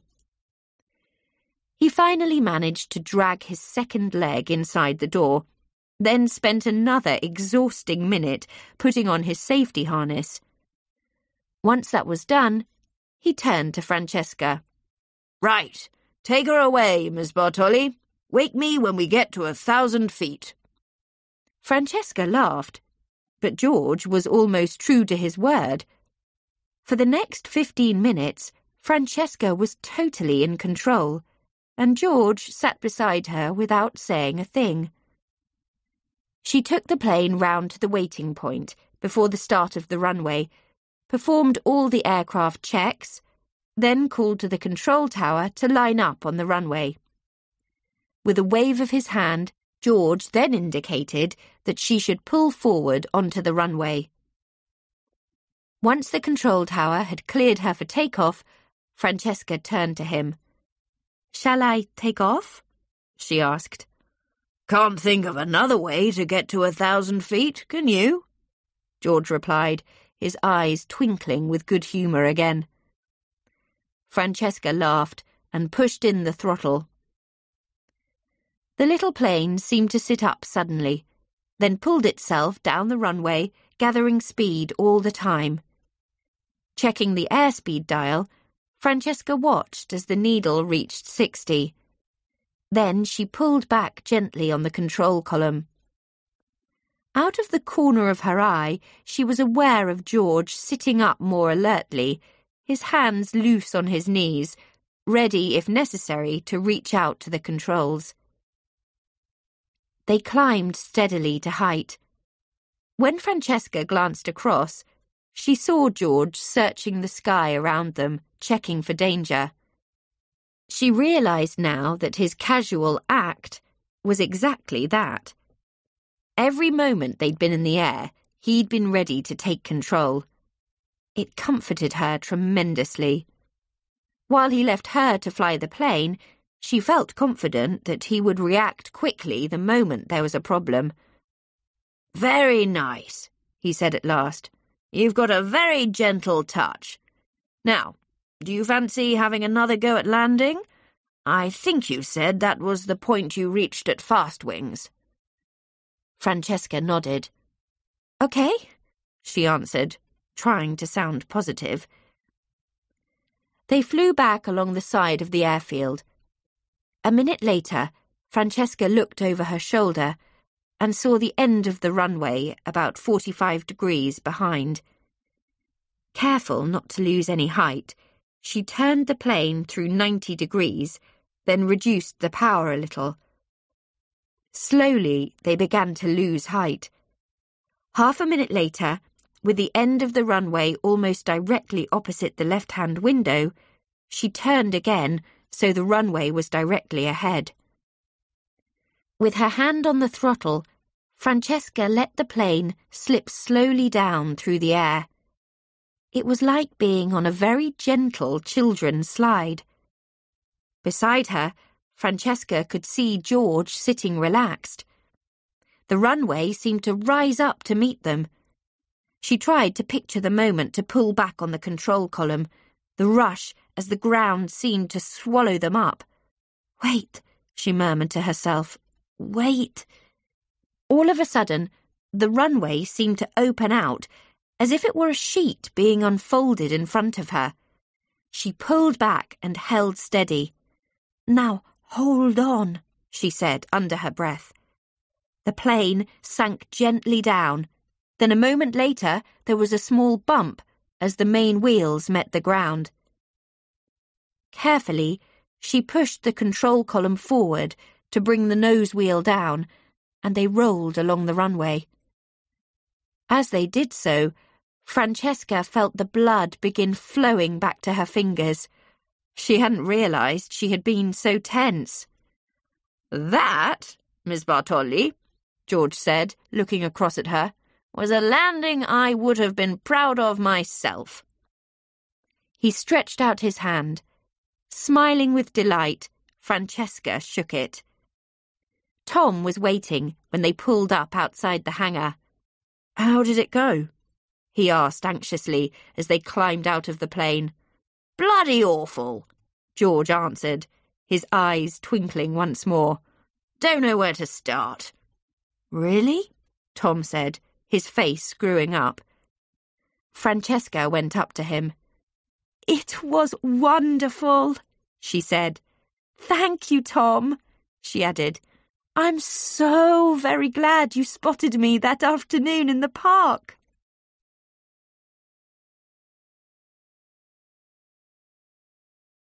Chapter 12. Alone at Last. That night, Francesca had to babysit, but the following evening, Tom picked her up at 7:30 and they headed out to the cinema. Tom was very gentlemanly, hurrying to open the car door for her, insisting on paying for the tickets and buying popcorn. Francesca loved it.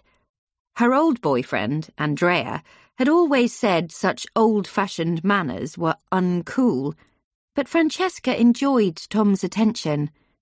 She felt very special, and it made her feel attractive. She realised now how much Andrea had taken her for granted. Francesca loved the film. Amelia Earhart had been one of her childhood heroes, and she was an interesting character in herself, quite apart from her flying achievements. As they left the cinema, Francesca felt so happy she reached out and took Tom's hand. Squeezing it excitedly, she said, "Come on, let's go and get a drink." Tom's reaction to the gesture was one of almost complete astonishment, but he certainly didn't protest. Francesca was almost as astonished as Tom at what she'd done. All the emotions of the last week had left her head spinning. When they'd found a pub and settled in a quiet corner, they chatted about the film for a time. Then Francesca said, "Do you know, my last boyfriend would never have taken me to a film like that." "Why ever not?" Tom asked. "He could never understand why I loved planes so much," Francesca answered. "He seemed to find it embarrassing.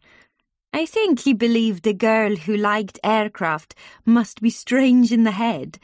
He hated it whenever I said I wanted to become a pilot." Tom shook his head. "That's crazy," he said. "I think it's a brilliant idea." Francesca nodded, delighted to find someone who thought as she did. "Anyway," she went on, "I want to know more about you. You've hardly told me a thing about yourself." Tom gave a weak smile.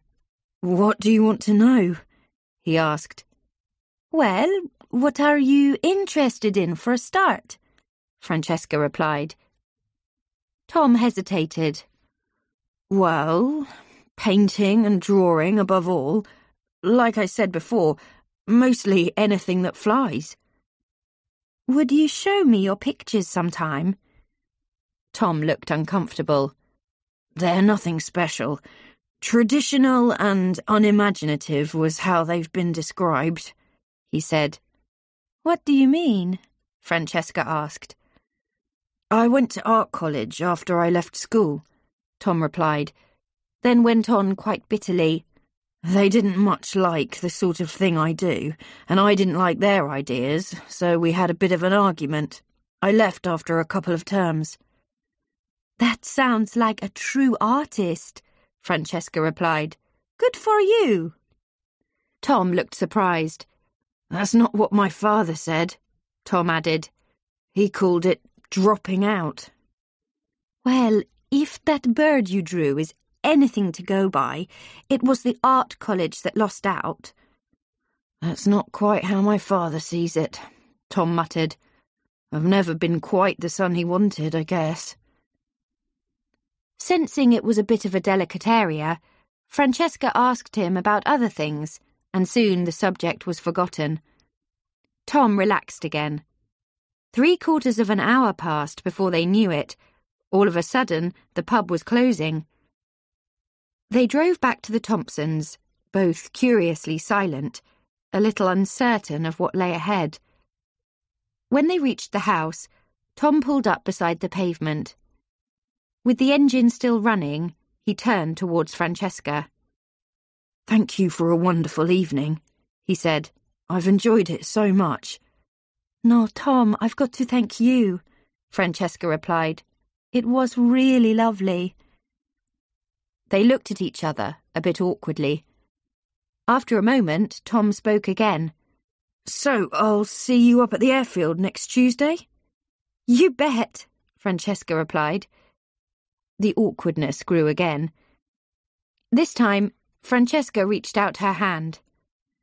"Tom," she said, touching him on the arm, "I didn't thank you properly yesterday afternoon for persuading me to join Flying Start."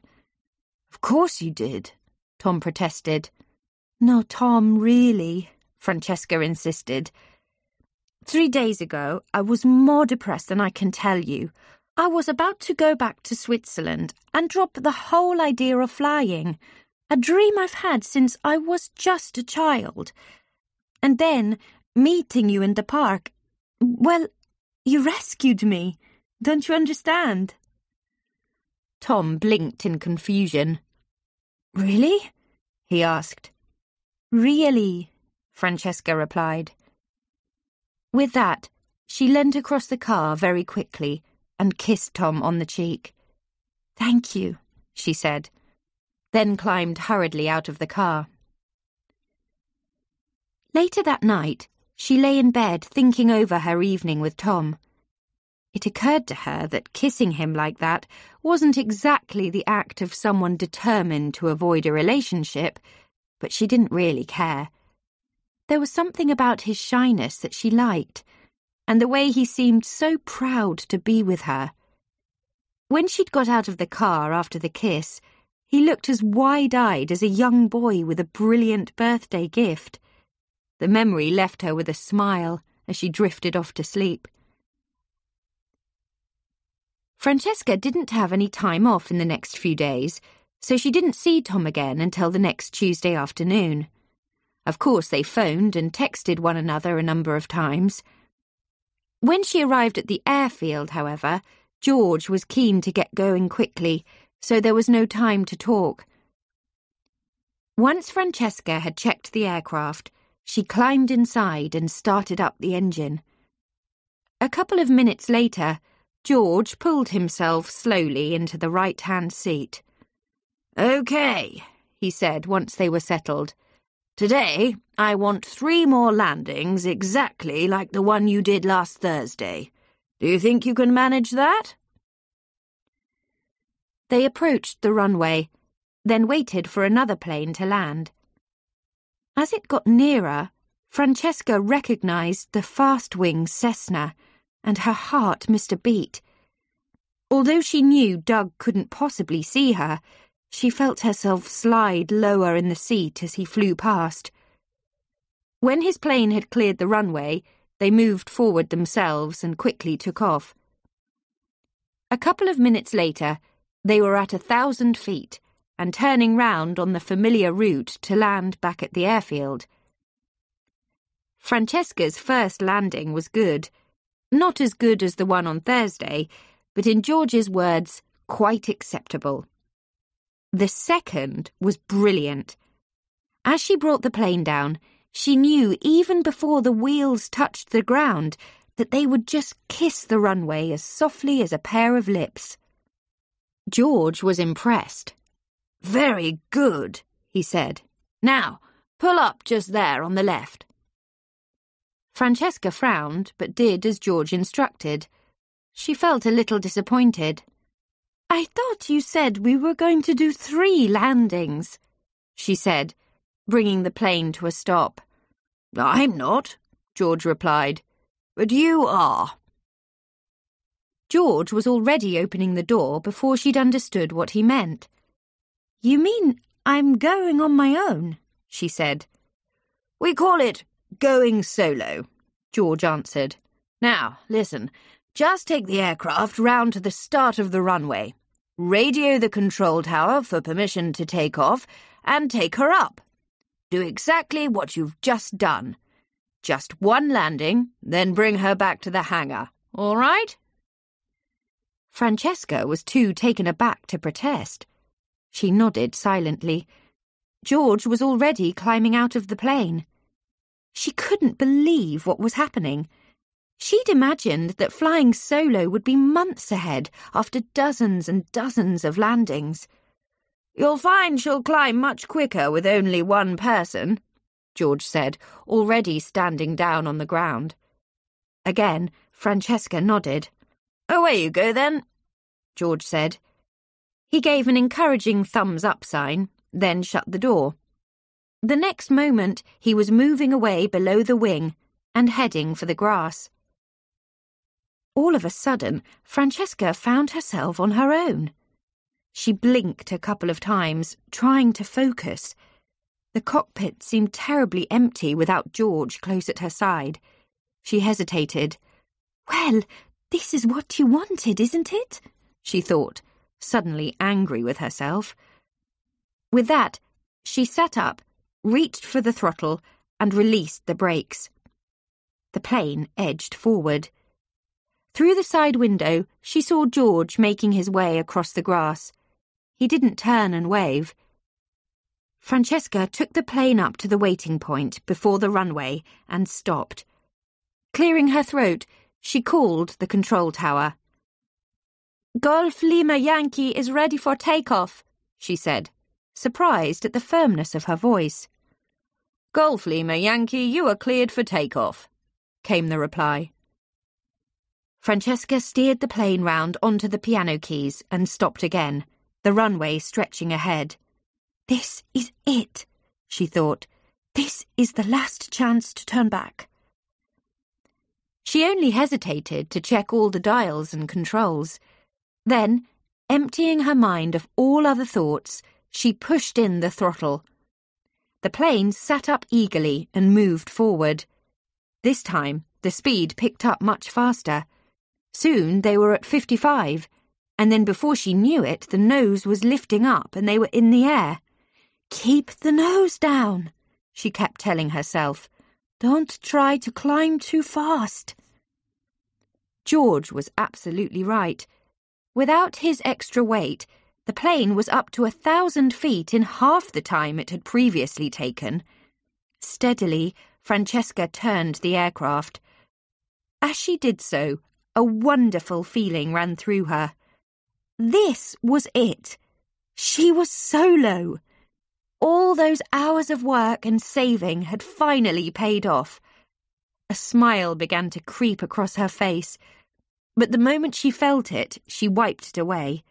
"Francesca," she said, "you are up here all alone. Now you've got to get down by yourself." She had to concentrate very hard. Everything happened twice as fast as usual. Before she knew it, she was already making the preparations for landing, watching for the moment to swing onto the final approach. When she did, a new sense of confidence ran through her. Slowly, the plane slipped through the sky, gradually losing height. "Remember that picture," she told herself. "You're going down a slide. At the end, you'll step off." Down and down she slid. She concentrated very hard.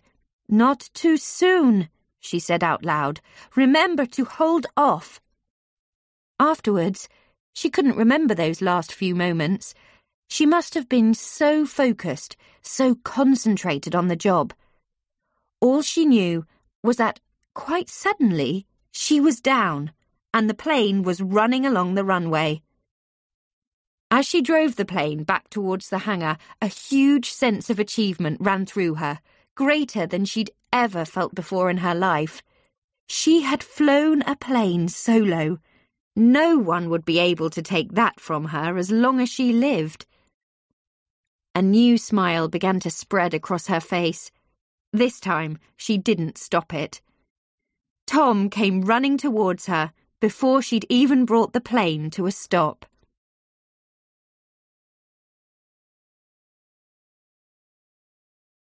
Chapter 13. A Declaration of War. Francesca couldn't remember ever having been happier than she was that evening. When she got home, the first thing she did was make a Skype call to her family. Her mother's reaction made her laugh. "Oh, no, Francesca! Please don't say that," her mother cried. "Please don't tell me you've been up there all alone. Whatever was your stupid instructor thinking of?" "But, Mama, you have to go solo sometime," Francesca answered. "Well, why didn't he warn you? Why didn't he tell you beforehand?" Francesca's mother protested. "Oh, Mama, think about it," Francesca replied. "If your instructor warned you in advance, it would be disastrous. Can you imagine how nervous you'd get?" "Well, please don't do it again, that's all," her mother said. "But of course I will, Mama," Francesca answered. "That's the whole point." When Francesca finally returned downstairs, the Thompsons produced a bottle of champagne to celebrate. Francesca had an extraordinary sensation at that moment, as though she was walking on air. If someone had asked her, she half imagined she might be able to fly herself. That evening, Tom came round and took her out for a meal to celebrate. This time, Francesca insisted on sharing the cost. The restaurant, Italian of course, was beside the river, and they sat outside in the evening sunshine, overlooking the water. When the meal was finished, they went for a walk along the riverbank until they came to a bench. They sat there for a time, chatting quietly, all the time watching a couple of white swans in the water in front of them, the birds circling elegantly in the water as if admiring one another. Francesca couldn't think of a more perfect English setting. Sunshine sparkled on the water, setting a million diamonds dancing on the surface of the river. When Tom drove her home, they sat in the car for a long time with the engine running. At last, with her heart bursting with all the magic of the day, Francesca could stop herself no longer. "Tom," she said suddenly, "you know, if you don't kiss me, I'm going to be very upset." Tom looked at her in astonishment. Then, very slowly, not quite believing his luck, he leant across and softly kissed her on the lips. They broke apart, looking at one another as if seeing each other properly for the first time, then kissed again. After a minute or two like this, Tom pulled away. "I can't believe this is happening," he said quietly. Francesca looked at him with amusement. "You'd better kiss me again in that case," she said. It was about 10 o'clock the following morning when Francesca's mobile rang. Since she was expecting a call from Tom, she didn't even bother to glance at the screen. "Hello?" she said happily. "Why did you lie to me?" a man's voice asked roughly. Francesca was so shocked that for a second or two she didn't realise who it was. Then she felt her stomach drop. "I asked you why you lied to me," Doug repeated, even more brutally. "Why couldn't you find the courage to tell me what you were planning?" Francesca was still too astonished to react sensibly. She suddenly felt a terrible sense of disappointment. Had everything that previous day been just a dream? All her happiness had been swept away in a flash. "I asked you a question," Doug was almost shouting. "I don't know what you mean," Francesca managed to say at last. Doug cut her short. "Don't play that game with me," he growled. "Do you think I'm stupid? I know very well you've joined Flying Start. I heard you on the radio yesterday making your calls to the control tower. Did you really imagine I wouldn't find out? What was it? First solo?" Doug sounded almost mad. Francesca still couldn't quite believe what she was hearing, but the man was just getting started.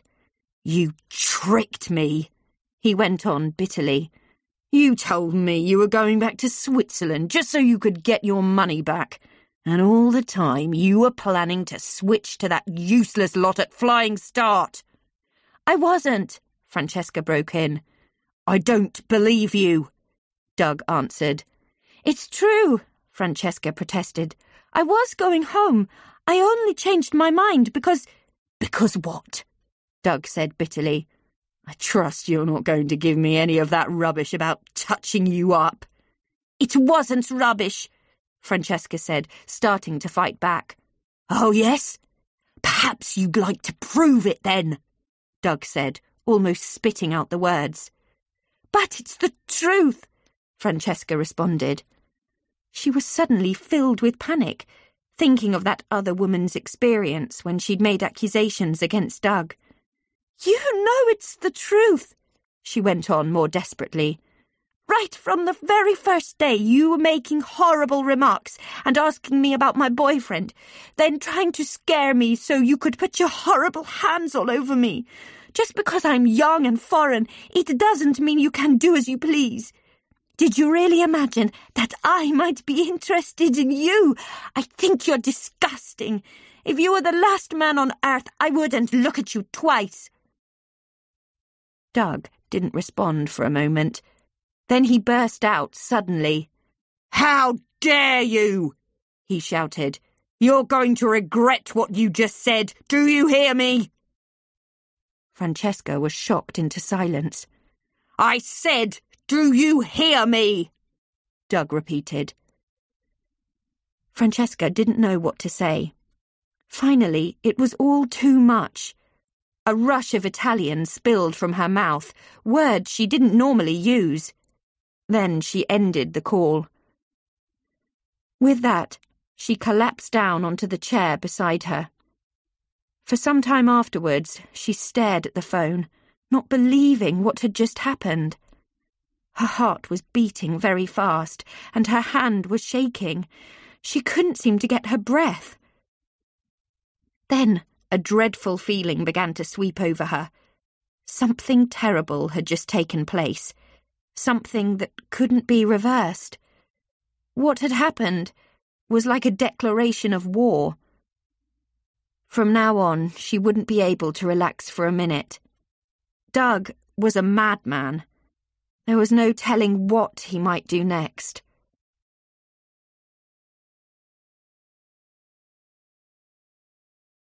Chapter 14. Learning a Lesson. Francesca didn't tell Tom, or anyone else for that matter, about Doug's phone call. She didn't want to talk about it, or even think about it. In that way, she could try and pretend it had never happened. Nevertheless, when she arrived at the airfield for her next lesson on Thursday afternoon, Tom immediately spotted there was something wrong. Although she might have been able to disguise her voice on the phone, it was more difficult to hide it from her appearance. She'd hardly slept all night, and she felt terrible. He jumped up the moment she came into the office and hurried over to her. "Are you okay?"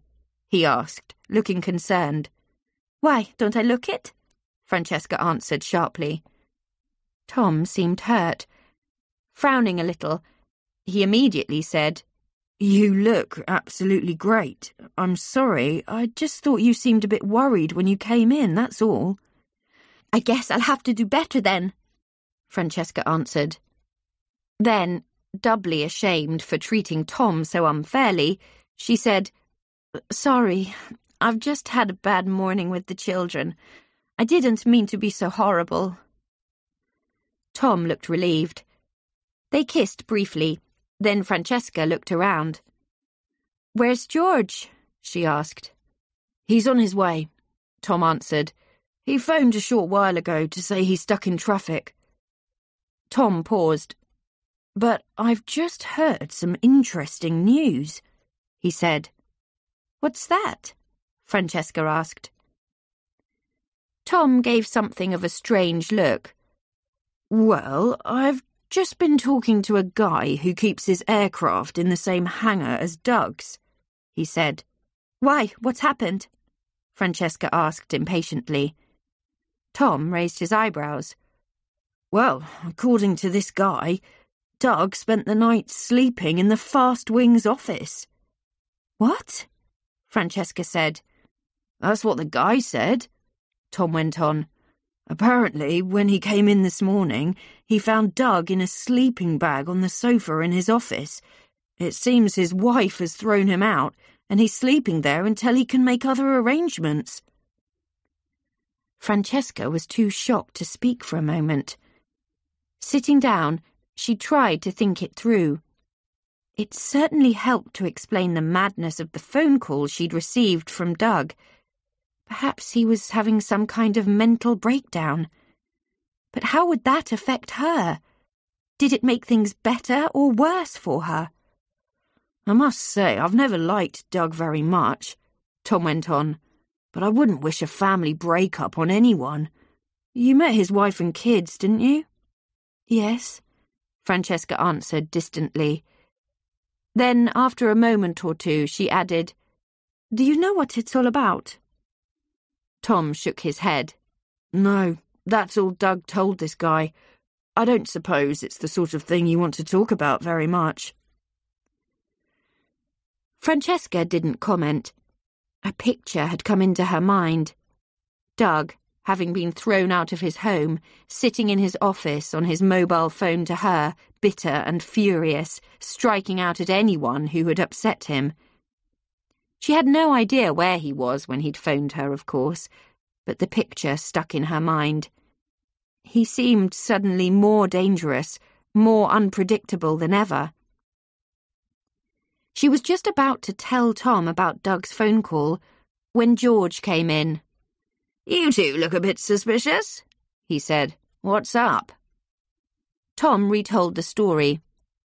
When he'd finished, George simply said, Sorry, I don't have much sympathy. From what I've heard, he's a bit of a womanizer. No doubt his wife's had enough of him. He probably deserves all he gets. He smiled at Francesca. Pleased you moved to us? Francesca nodded, at the same time wondering exactly what George meant about Doug being a womanizer. But there was no time to ask. Right, let's get flying, George said. This afternoon you're going to fly me down to Beccles. There's a nice little grass airfield there where you can practice some more solo landings. How does that sound? Francesca found it difficult to concentrate at first when they climbed into the Cessna. Her mind was still focused on the news about Doug. Besides, as they approached the runway, she kept thinking that he might have just picked up her call to the control tower and would know she was at the airfield now. She tried to tell herself that it made no difference, that there was nothing he could do, but she still felt very nervous. It wasn't until they'd taken off that she began to relax. That's better, George commented. I was beginning to think you were a different person from the girl who went solo last week. They flew on over farmland, large fields of corn and grassy fields with cattle in. The cows looked tiny, like small beetles creeping across a green sheet. Every now and again, a small wood or the grounds of a big house provided some contrast.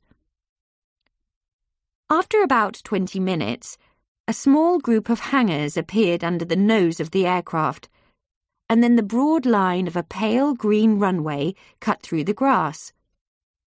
George announced their arrival over the radio and told Francesca to fly round to make their approach from the west. She did as instructed. Beccles was a much smaller airfield than Norwich, and the runway looked impossibly short. Just keep your eyes on the piano keys, George told her, and use the throttle to control the height. They came in a bit too fast. The plane flew on far beyond the piano keys and landed with a heavy bump. but the aircraft quickly slowed to a stop on the grass runway. George told her to take the plane over to a small group of hangars. When they'd stopped, George turned to her.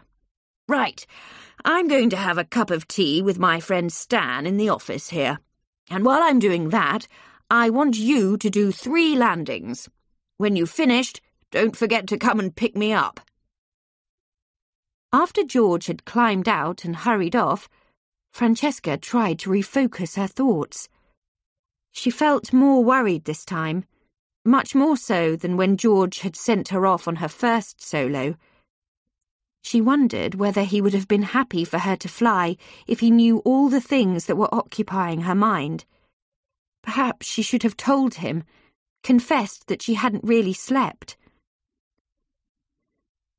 Francesca went back to the start of the runway, and a minute later she was speeding over the grass and pulling back gently on the control column, up in the air once more. Almost immediately, as she began climbing to height, she felt her brain begin to clear. It was as if a screen in her head was being wiped clean. Suddenly, all her fears and concerns about Doug disappeared. There was only Francesca and her plane. She flew round in a tight circle, glancing happily down at the hangars where she'd just left George, then concentrated on turning for the landing run. With each landing, her technique improved and her confidence grew. After the 3rd landing, she took the plane over to where George was already waiting on the grass. Well done, he said simply as he climbed into the plane. Now, take me home, please. It's beginning to get cold. What George had said was true. It was beginning to feel colder. The wind was picking up slightly, and there was a chill in the air. Francesca shivered suddenly. They took off and began climbing to height. Then, when they'd reached about 500 feet, George slowly stretched forward and pulled out the throttle. You have engine failure, he said. For a moment or two, Francesca didn't know what was happening. The power died instantly, and with it all the speed. An unnatural silence filled the cabin. Francesca felt panic flood through her body. The next second, the stall warning alarm sounded. At the last moment, just as George was about to take over, Francesca reacted. She pushed the control column forward and dropped the nose. Almost immediately, the stall warning alarm fell silent. The speed picked up again, and the frightening sense that they were about to drop out of the sky died. But still there was no power. Where are you going to land? George asked calmly. The airfield? Francesca replied. No, George said firmly. Never try to turn back. Francesca searched the horizon ahead for an open field. Some way in front, beside some trees, there was a long green field.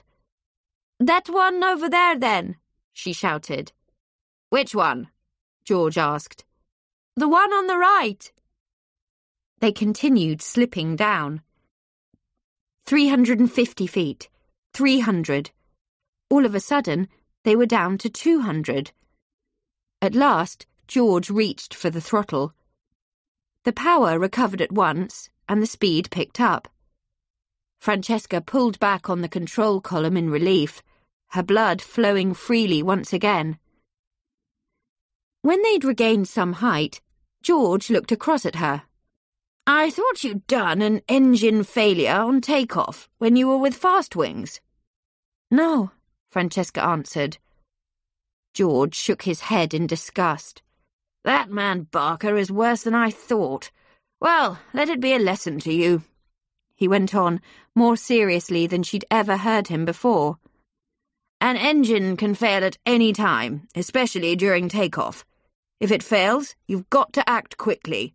Drop the nose and look for somewhere to land, and keep up your speed. If you don't, we won't need to bury you. You'll make your own hole in the ground.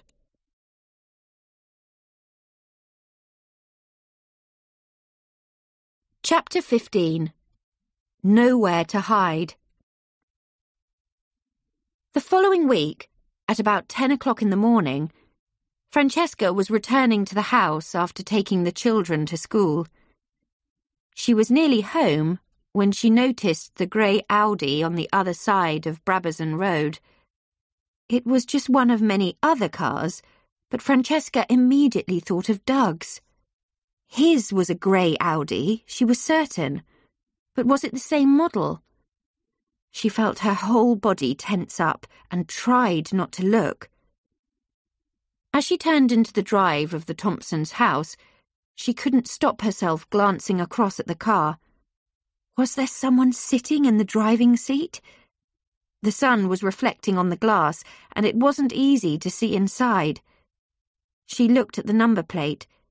She only dared look for half a second, and she could only take in the first 3 letters.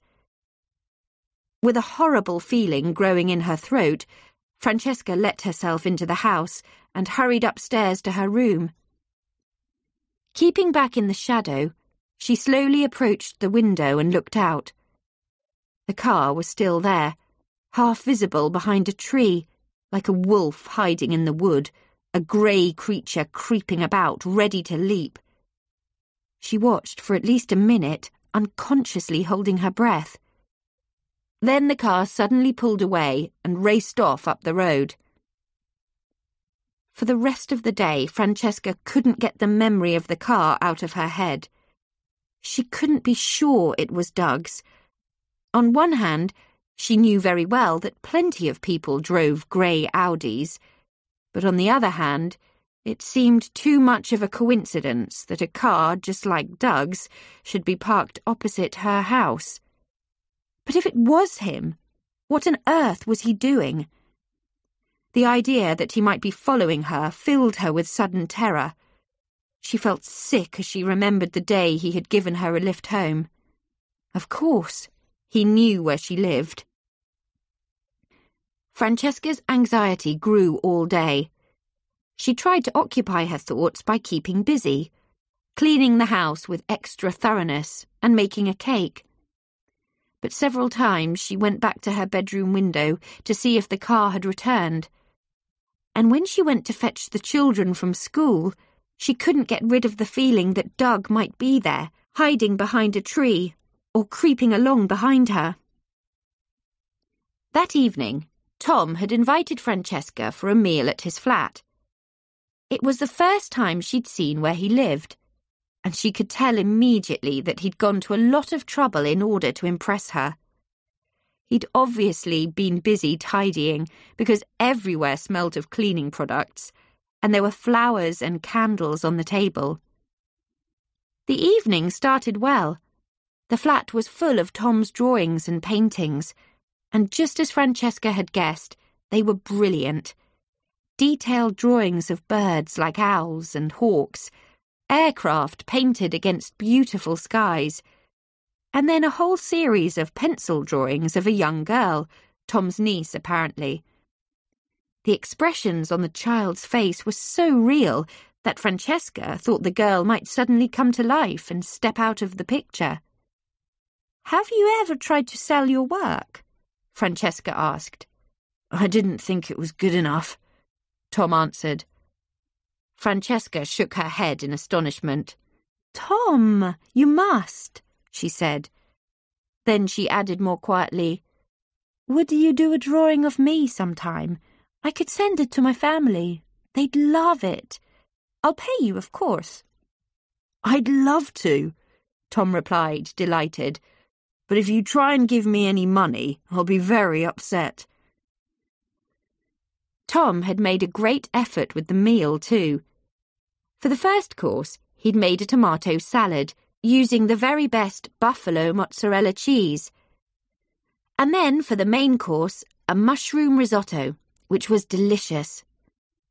Francesca could see Tom felt very proud that the meal had turned out so well, and she liked him even more for all the attention he gave. The more she got to know him, the more she felt that this was the sort of person he was, an artist, and he'd spent his whole life trying to be someone different. Perhaps his father was to blame, wanting Tom to be a copy of himself. But despite all Tom's efforts, Francesca couldn't fully relax. She kept thinking about the grey Audi. Should she tell Tom about it or not? Would he think she was crazy? After the meal, Tom made some coffee, and they went over to his sofa. Francesca knew that Tom was hoping that the evening would end romantically. "I was just thinking," she said, unable to stop herself at last. "Do you know what kind of car Doug drives?" Tom frowned in disappointment. "An Audi, I think. Why?" "No reason," Francesca answered quickly. "I just thought I might have seen his car in our road today, that's all." "But what would Doug be doing there?" Tom asked innocently. "I don't know," Francesca answered.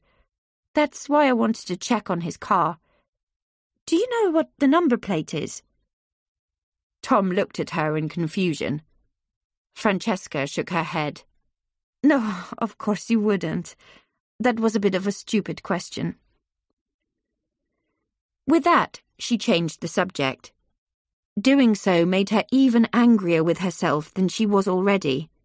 She knew that she ought to tell Tom the true reason for her concern.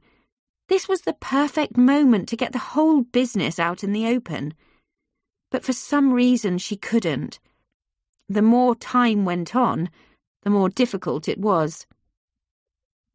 After a while, Francesca asked Tom to take her home, complaining of a headache. Francesca could see that it hurt him badly and was a blow to his confidence, but he was too much of a gentleman to say anything. Francesca was silent on the way home, full of anger with herself for spoiling the evening. If only she'd never begun lessons with Fast Wings. If only she'd never met Doug. Tom kissed her sweetly when he dropped her home, but Francesca ran inside before he could see the tears rolling down her cheeks. She couldn't believe what was happening to her. This was the second time she'd cried in less than a month. The following Tuesday, George sent Francesca off on her first landaway. "What's that?" Francesca asked. "You go off on your own to land at another airfield, and then, with a bit of luck, you come back," George replied cheerfully. "I want you to fly down to Beccles just like we did last week. Go into the office, get Stan to sign your logbook, then fly straight back here. Sound simple enough?" Francesca couldn't wait to get into the air. The last 3 days had been a nightmare of anxiety, checking the street for signs of Doug, trying to decide what to do. When she'd arrived at the airfield earlier, she'd resisted the temptation to go straight to look for Doug's car and check the number plate. She would try to do it after her lesson, but now she needed to concentrate on flying. Soon, she thought, she would be up in the air and all those fears would melt away. But as she approached the runway, she felt as tense as ever. Was Doug at the airfield now? Was he listening in to the radio calls? Did he know she was there? Once she'd taken off, however, as if by magic, her anxiety began to slip away. She climbed steadily to 3,000 feet, then turned southeast and headed for Beccles. It was a beautiful day, the colours of the sky and fields below intensely clear and bright.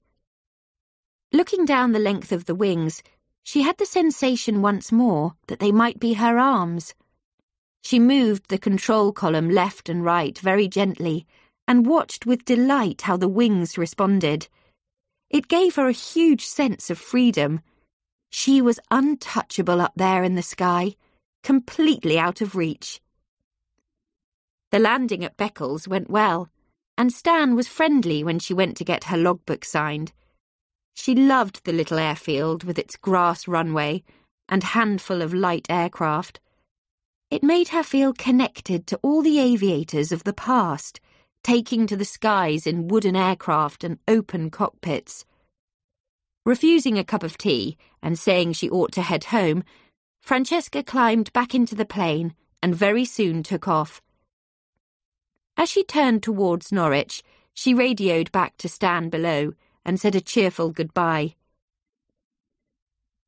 It was about 5 minutes later, when she'd reached 3,000 feet, that an odd sensation came to her.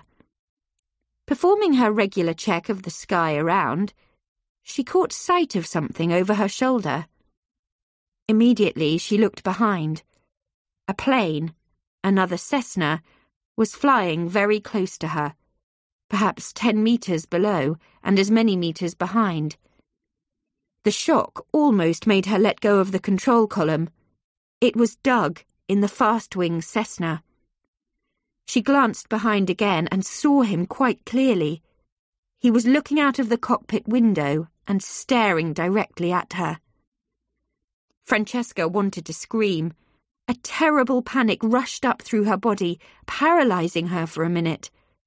Suddenly, she didn't know how to fly the plane or what any of the controls were for. She didn't want to look round, and yet she couldn't stop herself. But every time she did, Doug was still there, his sunglasses staring blindly back. She felt helpless, with no idea what to do. All of a sudden, she realised he must have followed her to Beccles, then circled somewhere overhead until he heard her make her take-off calls. Then he'd come swooping down out of the sky, just like a hawk. But what did he want? Was he just trying to scare her, or would he try to make her crash? She flew on, her hands shaking on the control column, trying to imagine what would happen next. And then, just as suddenly as he'd appeared on her shoulder, he was gone. The next time she looked round, there was no sign of the aircraft anywhere. She searched the sky, but the plane had simply disappeared. When she finally landed back at Norwich, George and Tom were both waiting for her. "How was it then?" Tom asked. "Fine, just fine," Francesca answered weakly. "You look a bit pale," he went on anxiously. "Do you feel all right?" Francesca didn't say anything. Without another word, she hurried through to the toilets at the back of the hangar and was violently sick.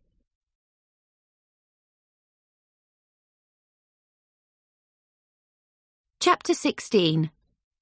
The Stalker. Francesca was watching television that evening when she heard a text arrive on her phone. Thinking it would be Tom, she immediately opened the message. "Sorry if I frightened you," she read. "For a moment I was afraid you might crash. Best of luck with the rest of your lessons. Doug." Francesca didn't know what to do with herself for the rest of the evening. She wanted to scream out loud. The man was hunting her, following her around, keeping at a safe distance, but making sure she knew he was there all the time. There was a word for what he was doing. The man was stalking her. He was a stalker. It was the same word in Italian. She felt a great knot of anger growing in her chest. What did he want? Somehow, it seemed to her that Doug was no longer interested in her for sex. It was as though things had gone beyond that desire. Now what he wanted was to make her suffer as much as he could. Wasn't that the point of the message? "Sorry if I frightened you" meant just the opposite. He wasn't wishing her good luck with her lessons. Doug was determined to scare her to death. Lying in bed that night, Francesca tried to decide what she could do. The idea of going to the police was out of the question. What would she tell them? That the man had put his hand on her knee and touched her a couple of times? What else had he done? He didn't even have her money anymore. There had been a couple of angry phone calls. She thought she'd seen his car outside the house, and now he'd flown up alongside her. Even the text message could be read as nothing more than cheerful good wishes. The police would laugh at her, and yet she knew Doug was stalking her. So what about telling someone else? For instance, telling Tom or Mrs. Thompson what was going on? How would that help? What could they do? What if she told Tom the whole story? How would he react? She knew he'd do everything he could. She could picture him bravely marching up to the Fast Wings hangar and getting into a fight with Doug. Although she liked the idea of a courageous Tom coming to her rescue, it wasn't something she could ever accept. Francesca always fought her own battles, and she didn't let others take her place. By the time she finally fell asleep, Francesca had decided that if she was going to stay in England, the only thing to do was to go and see Doug herself. The next morning, once she'd taken the children to school, Francesca took the bus straight up to the airfield. She didn't tell Tom she was coming. Indeed, she didn't even call in at the Flying Start office. Instead, she went straight to Fast Wings. Outside the entrance, she paused for a moment or two and tried to calm her nerves. Then, before she could change her mind, she went directly inside and down the small corridor to the Fast Wings office. As soon as she reached it, she could see through the glass door that Doug wasn't there. A strange sense of anticlimax ran through her. Having prepared herself so bravely for meeting up with him, it seemed doubly cruel that it should all be for nothing. She didn't know what to do. She couldn't wait long. She had jobs to do at home for Mrs. Thompson that morning. She was still trying to decide how long to wait when a strange feeling made her turn round. Doug was standing there, only a couple of meters behind her. He was holding a large hammer. Francesca felt very frightened. "Well, well, this is a surprise," Doug said, with a look of slight amusement. Then, seeing Francesca's expression, he gave a small wave with the hammer. "It's all right, just a problem with the hangar door. Nothing for you to worry about," he said. "Just yet," he added, giving a short laugh. Francesca tried not to lose her nerve. "I'd like to talk to you for a minute," she said. "Of course. Come into the office. Is it just you, or have you got your lawyer with you?" he asked with heavy sarcasm. Francesca ignored the remark. She didn't want to go inside, but there seemed little choice. Swallowing hard, she followed Doug through into the office. As she did so, she caught a faint smell of alcohol in the atmosphere. Had he been drinking? The thought frightened her even more. He dropped the hammer on his desk and gestured to her to sit down. Francesca wanted to remain standing, but Doug was already sitting behind his desk with his feet on the table. She sat on the edge of the sofa opposite, trying not to look directly at him. There was a weird look in his eyes. "So, have you got fed up with Flying Start?" Doug asked with a curling lip. "Or has Loverboy tried to push his luck too far?" he added, then smiled with satisfaction at Francesca's shock. Francesca was taken completely off guard. How had he found out about her and Tom? Had someone told him?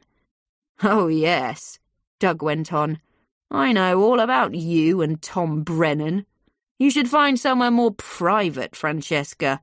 Really, climbing all over one another in his Ford Focus. I thought you'd have more style than that. And with a loser like him.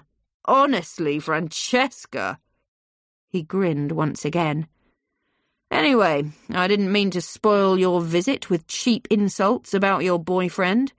Perhaps you've come to apologise." Francesca felt sick for a moment. When she'd decided to come and see Doug, she'd imagined the meeting quite differently. She'd imagined marching into his office and making her speech confidently, without fear, in a sensible, adult manner. But Doug had caught her by surprise. He must have been in Brabazon Road one night when Tom had taken her home. He must have been spying on them for ages. The idea filled her with fresh anger. "Me? Apologise? I shall never apologise to you," she began, trying to keep control of her voice. "I came to tell you to leave me alone." Doug gave a small frown. "I'm sorry, Francesca," he said. "I don't think I quite understand." Francesca closed her eyes. How had it come to this? Did she really deserve this misery? All she wanted was to learn to fly. "You're stalking me," she said quietly. "I know you are. You've been following me in your car. Now you're following me in your plane." Doug gave a look of astonishment. It was pure acting. Francesca knew it was. Even Doug seemed to know it wasn't convincing. Pushing back against his chair, he put his hands together behind his head. "I'm sorry, Francesca, but I can't believe what I'm hearing," he said. "Are you really accusing me of stalking you? Just because I happened to be flying over Beccles at the same time as you a couple of days ago? Do we men have to keep out of the air every time Francesca Bartoli takes to the skies?" Francesca tried to keep herself calm. "But you were stalking me," she exclaimed. "I've seen your car outside my house in Brabazon Road, and you've just admitted seeing Tom and me in his car. You're following me around and spying on me. Why are you doing this? What do you want from me?" Doug watched Francesca for a little while, all the time the same cruel smile playing at his lips. Then, with the amusement dying on his face, he slowly took his feet from the desk and sat forward with a cold, bitter expression. "I don't want anything from you, Francesca," he said. "Okay, it might have been nice if you'd been more, how shall I put it, friendly? Indeed, I might have reduced your flying fees even more if you had." He gave a strange laugh at the idea for a moment, and Francesca wondered again if he'd been drinking. Then he immediately grew serious again. "But that time has long gone, my dear. Now I get a kick from just seeing the terror on your face." He paused, watching Francesca with cold, lifeless eyes. Francesca was reminded of a snake. "So you admit that you've been stalking me?" she said desperately. Doug continued staring at her. "I admit nothing. If you think I've been stalking you, then prove it," he said, his voice getting louder. "Now, get out of my office before I call the police. I haven't got time for this." As he said that, Doug picked up the hammer he had left on the desk and smashed it down as hard as possible on the wood. There was a tremendous crash, and part of the desk cracked, sending a tray spinning to the floor. "Didn't you hear me?" Doug shouted, his eyes wild with madness. "I told you to get out! Don't you understand the English language?" Francesca froze. The man was completely out of control. He was drunk. She rushed for the door. As she left the office, she looked back to see Doug getting up from his chair, the hammer still gripped tightly in his hand. She ran down the corridor and out into the open air in genuine fear of her life. She didn't stop shaking until she was safely on the bus home. There, as she sat hiding her face in her hands, a little old lady asked her if she was feeling all right. "Yes, I think so," Francesca answered. Then, realising it was a bit of an odd reply, she added, "I nearly got myself killed a minute ago, when I was crossing the road."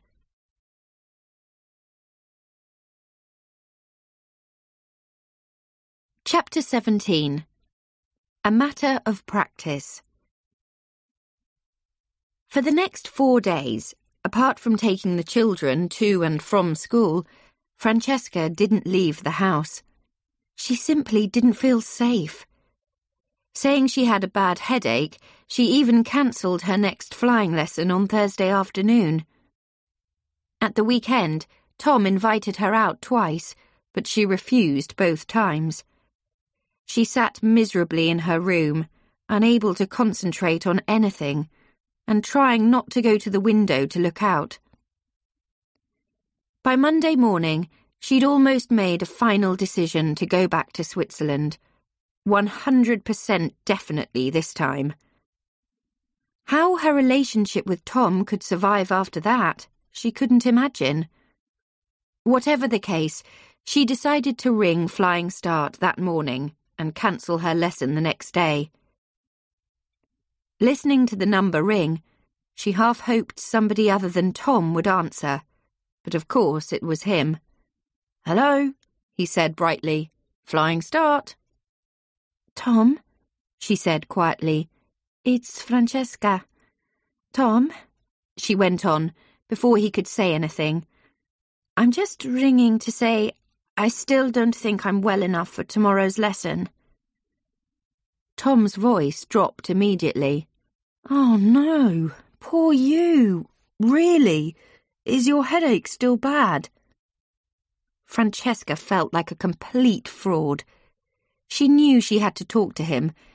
She was about to say something when Tom interrupted. "I was so much hoping you'd be okay, and I heard a bit of news this morning that I thought would interest you." "What?" Francesca asked. "Fast Wings has gone out of business," Tom said. Francesca wasn't sure she understood. "What do you mean?" she asked. "I mean, Doug's finished, that's what I mean," Tom replied. "Apparently there's a notice on his office door this morning saying, 'Fast Wings regrets to announce that, with immediate effect, it has stopped trading.' What's more, I've heard his Cessna is up for sale on the internet." Tom finally came to the end of his speech. All the while he'd been speaking, Francesca had been trying to absorb the news and what it meant for her. Did it mean there was a chance she would be able to continue with her flying lessons? Did it mean she could stay in England after all? "Francesca, are you still there?" Tom asked. Yes, of course," Francesca answered. "But I was just thinking, I suppose that means Doug won't be up at the airfield anymore." "I can't see why he should be," Tom replied. "Anyway, apparently he's left Norwich and run off up north. But you won't be sorry about that, will you?" No, I won't," Francesca answered. It seemed to her as if ice was melting around her. For days, her body had felt frozen. Now, the sun had come out again. There was life. "Anyway," Tom went on, "thank God you got out in time. I mean, if you were still having lessons with him, you might have lost all your money." "Really?" Francesca said. "Yes, sure. You could have lost the lot," Tom continued. "Come to think of it, I guess losing your business can't have helped him much." "Yes," Francesca answered. She'd been thinking the same herself. Perhaps that was why he seemed to hate her so much. "Anyway," Tom said, breaking into her thoughts, "are you sure you won't be well enough for the lesson tomorrow?" "What do you mean?" she asked. "Your headache?" Tom said, sounding a little confused.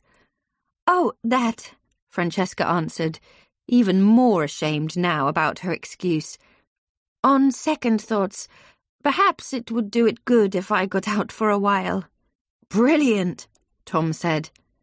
"In that case, is there any chance I could see you tonight?" Francesca felt a smile breaking out on her face. "All right. I don't see why not," she said happily. "That would be great." The next afternoon, Francesca was 3,000 feet above the East Anglian fields, flying with George again. They'd been practicing advanced turns, first putting the aircraft into a tight 45-degree turn, and then even tighter, so that the plane was over on its side at 60 degrees or more. Francesca's head was spinning. Pulling back on the control column and holding the nose level on the horizon had made her feel quite dizzy. Francesca was feeling a little dizzy too with everything that was happening in the rest of her life. Knowing that Doug wasn't in Norwich anymore meant life could return to normal. She was still afraid, though, that it might all be a dream and she would turn a corner and find the grey Audi waiting there. But no one had seen any sign of Doug at the airfield, and she began to believe it at last. And then there was Tom. In the few days since his phone call, things had become much more serious in their relationship. Perhaps the thought of returning to Switzerland and breaking up with him had concentrated her mind.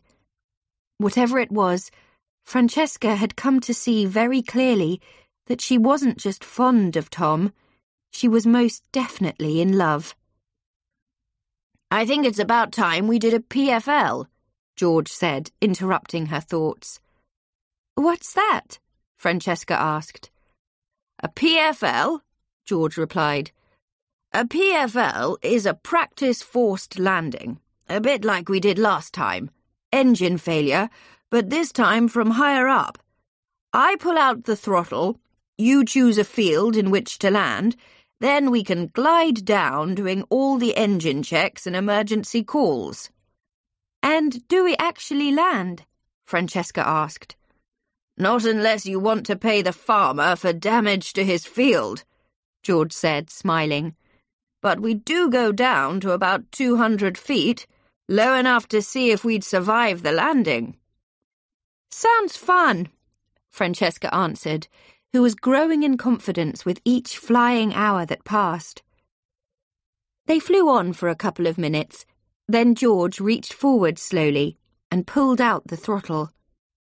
Instantly, the engine noise died, and Francesca felt the plane slow. "You have engine failure, Miss Bartoli," George said quietly. This time, Francesca reacted quickly. Pushing the control column forward, she put the aircraft into a gentle glide and felt the speed pick up again. "Good," George said calmly. "Now, where are you going to land?" Francesca looked down to the ground far below. There was a wood away to the left, then, nearer to the plane, a series of fields. The biggest was a large brown one, just below the nose. "That one," Francesca replied, pointing with her free hand. I find ploughed fields a bit bumpy to land on," George said quietly. "Don't you think a grassy one would be better?" Francesca immediately felt foolish. Brown meant ploughed. Green meant grass. She couldn't believe she had made such a basic mistake. "Come on, make a decision quickly," George said cheerfully. "You've already lost 300 feet in height." Francesca looked down in desperation. Almost directly below, there was a long, thin green field. "That one, then," she said, pointing again. George glanced down. "Your decision," he said. "Now, you need to land into the wind. Which way is the wind blowing?" Francesca panicked. "I can't remember," she said. "Well, look for some smoke," George called. Francesca searched the sky. Far away to the right, she spotted the chimney of a factory. The smoke was blowing towards them. That meant, to land in the field below, Francesca had to fly round in a circle. Still disturbed by her mistake, she began to turn. 2,300 feet, George said. "Right, don't forget your emergency calls." Francesca's mind went blank. She couldn't remember a word of what she'd learnt. The panicky feeling in her chest got worse. The plane was sinking fast. "I can't remember," she said. George reminded her. "Mayday, mayday, mayday," he said. "And don't forget, this is only a practice, so don't press the radio button." Francesca swallowed hard. "Mayday, mayday, mayday," she called, then came to a stop. What was she meant to say next? She remembered she had to say the details of the plane and half a dozen other things, but everything became confused in her head. "Sorry," she said hopelessly. "All right, forget the calls," George said, trying to calm her. "It's more important to land the plane safely. You're down to 1,500 feet. You'll have to do a tight turn or you won't make it to the field." Francesca tried to concentrate, but now everything seemed to be going wrong. Unconsciously, she'd been pulling back on the control column, so the plane was flying dangerously slowly. All of a sudden, the stall warning alarm sounded. Francesca froze. This time, George didn't wait. "All right, I have control," he said. At once, he reached for his control column and pushed it forward, at the same time increasing the power.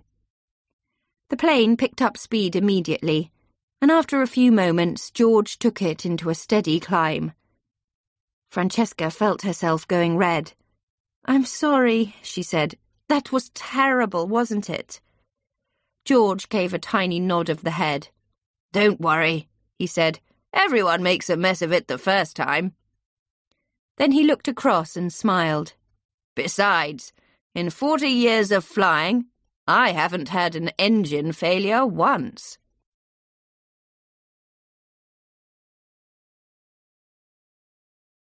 Chapter 18. Tempting Fate. Whenever Francesca either saw Tom or telephoned him over the next couple of weeks, she couldn't resist the temptation of asking if there was any news of Doug. There was none. No one seemed to have any idea where he was. A rumour went round the airfield that he'd gone abroad, but no one could confirm it. Whatever the case, the door to the Fast Wings office remained firmly shut, and there was no sign of his grey Audi. Then, one evening when Francesca was at Tom's flat, he announced that he had some further news. "I heard something else about Doug this morning, but I'm not sure you'll want to know," he said. Francesca felt herself tense up immediately. "You'd better tell me," she said quietly. "Well," Tom went on a little anxiously, "it seems that before he came here, when he was an instructor down at Southampton, he was accused of sexually harassing one of his female students. The woman brought charges against him, but the case was dropped because she didn't have any proof, and Doug won damages. But I can't believe a woman would go to the lengths of bringing charges against someone unless there was some truth in it. And I think you said you always felt very uncomfortable with him. I just thought that might explain why." Francesca had remained silent throughout Tom's speech, and she didn't say anything now. She just didn't want to think about Doug. "Sorry, perhaps it was a mistake to tell you," Tom said, confused. "No, it's all right," she said at last. "But I knew the story already." Tom looked very surprised. "You knew it?" he said. Francesca gave a sigh. She didn't understand why she was still so unwilling to talk about it, but she was. With difficulty, she began, "About a month ago, I searched for Doug on the internet and I found a newspaper report about him. It's one of the reasons why I decided to leave Fast Wings." "I'm not surprised," Tom said quickly. "I hope he didn't try anything like that with you." Francesca bit her lip. "Well, actually, he did," she said. That's the other reason I had to leave." "What?" Tom cried. Francesca felt sick again. "He used to keep putting his hand on my leg and touching me," she said. "It was horrible, and he kept saying things, making sort of sexual suggestions. It was disgusting." Just as Francesca had guessed, Tom was furious, and over the next 5 minutes, Francesca was forced to relate all that had happened in the flying lessons. The memory of it all only brought Francesca's misery back, and, on the point of tears, she said she wanted to think about something else. At least Tom had the sensitivity not to press her any further.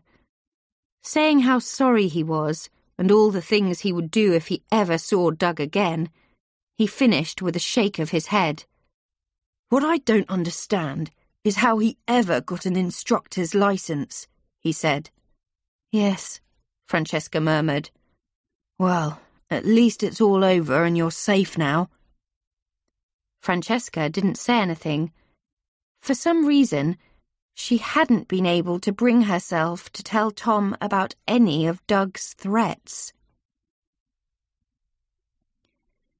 Francesca's next few lessons were much more successful. She managed some difficult cross-wind landings very well, and her confidence returned. So the lesson after that, George made her try another PFL. This time, Francesca was much more focused, choosing a landing field quickly, noting the direction of the wind and turning the plane well. The emergency calls didn't go so well, but more importantly, as they glided down, it soon became clear that the field Francesca had selected was not a good choice. A telephone line stretched from one side of the field to the other. If she'd attempted to land, she would have hit the wire for certain, and probably buried the plane deep in the earth. Nevertheless, when they'd returned to Norwich and were back in the Flying Start office, George announced that the following Tuesday he wanted Francesca to do her cross-country flight. "What does that mean?" Francesca asked. "It means you fly solo, landing at 2 different airfields before you return here," George grinned. "This is the last big flight before you do your final flying exam." Francesca couldn't believe how much planning was involved in such a flight. George had told her she was to fly to Leicester, then Peterborough, and finally back to Norwich. So she examined maps, learning the route and areas to be avoided, then studied information about the airfields. There were other things to consider too, the fuel she needed to take, the radio calls she'd have to make. When she went to bed the night before the flight, her brain was full of a million facts and figures, all competing for a place in her head. Francesca woke on the Tuesday morning with an uncomfortable feeling. It was a curious sensation, nothing precise, just the sort of feeling that a bad dream sometimes leaves, a sort of shadow cast over the day. She got up and pulled open the curtains, determined to forget the feeling. The weather was quite windy, but bright and clear, which meant good visibility. That was a relief. Nothing would have been worse than discovering the flight was off. Mrs. Thompson had given her the whole day off, and Tom had promised to come and pick her up. So at 10:30, Francesca was waiting at her window, ready to leave. It was then that she saw the grey Audi. It crept slowly past the entrance to the drive, disappeared, then reappeared on the other side of the road half a minute later, and stopped. Francesca's heart sank. Doug was back. She was certain of it. She drew back from the window and collapsed onto the bed. Her hands tore at her hair in misery. Why, she thought. Why can't he leave me alone?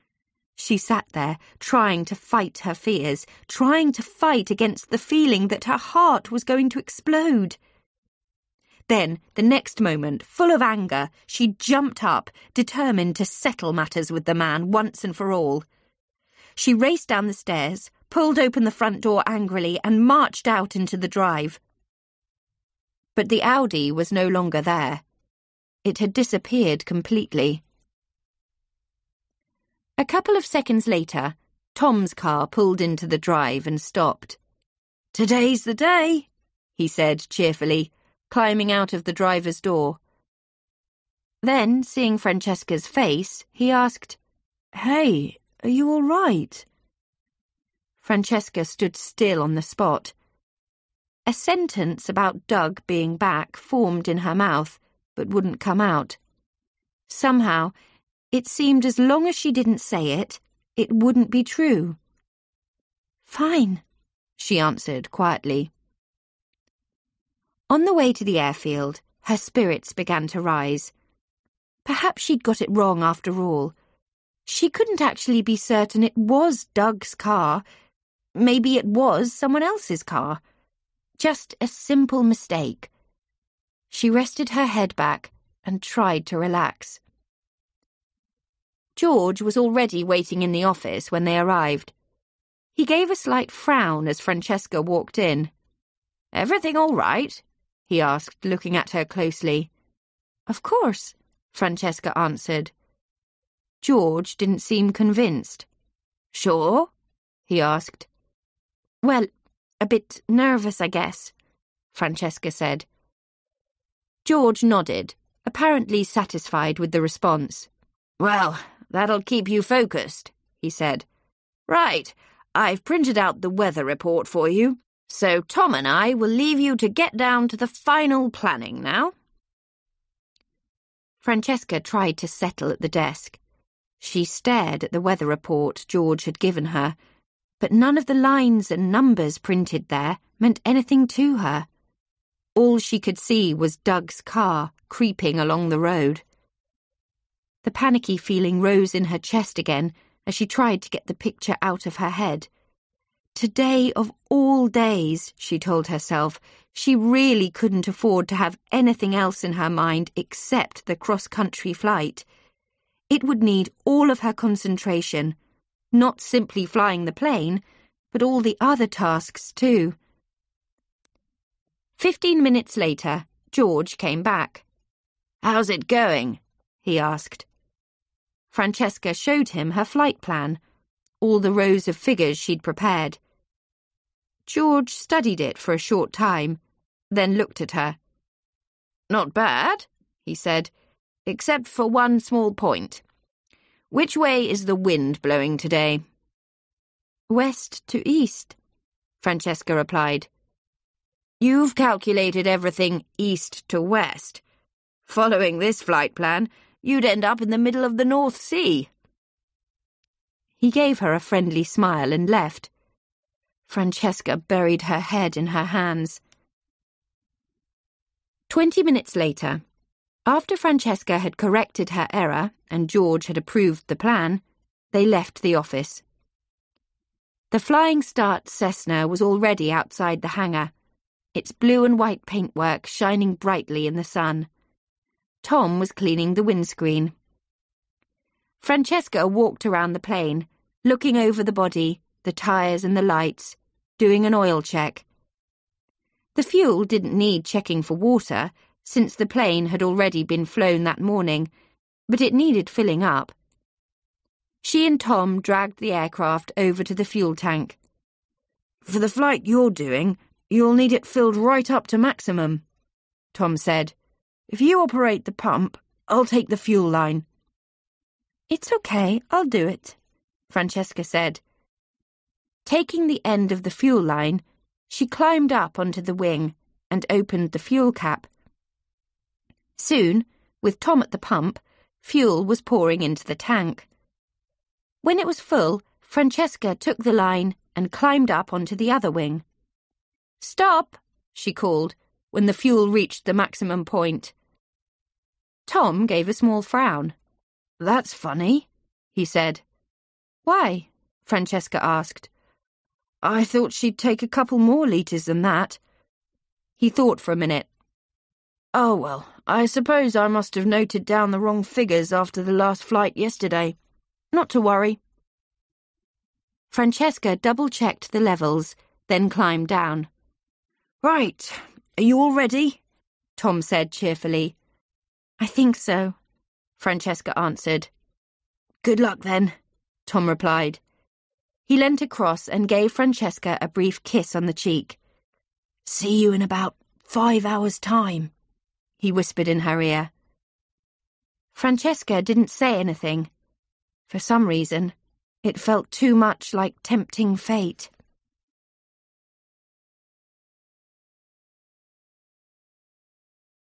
Chapter 19. One Chance. Francesca climbed into the cockpit, settled into the seat, and did up her safety harness. Then she arranged the flight plan on her knee and put the map on the other seat. Satisfied with all that, she called to Tom to stand clear and started the engine. When that was running smoothly, she put on the headphones and tuned in the radio to Norwich Control Tower. Norwich Tower, this is Golf Lima Yankee, she called. The tower called back. Francesca announced that she was going to go round to the runway. Then she released the brakes and the aircraft began to move forward. Tom gave her a firm thumbs-up sign and watched as she began to move away. As she went round past the hangars, Francesca's confidence began to grow again. Even if it was Doug she'd seen that morning, she was safe now. He couldn't reach her. With the fast-wing Cessna out of action, locked away in the hangar, he couldn't come swooping out of the sky as he had done previously. She could forget about Doug.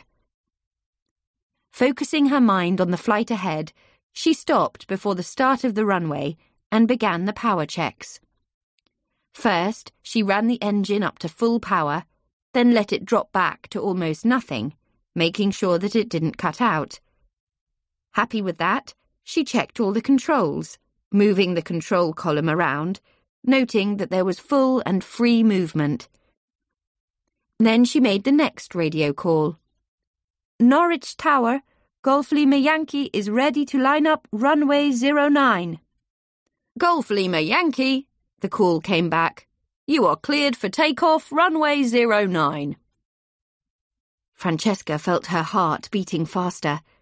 She released the brakes and, using the throttle carefully, powered the small aircraft onto the piano keys at the start of the runway. Then she waited there for a moment. This was the critical time. When she pushed in the throttle, she would begin the takeoff run. And then would come the point of no return. If she was going to change her mind, it had to be now.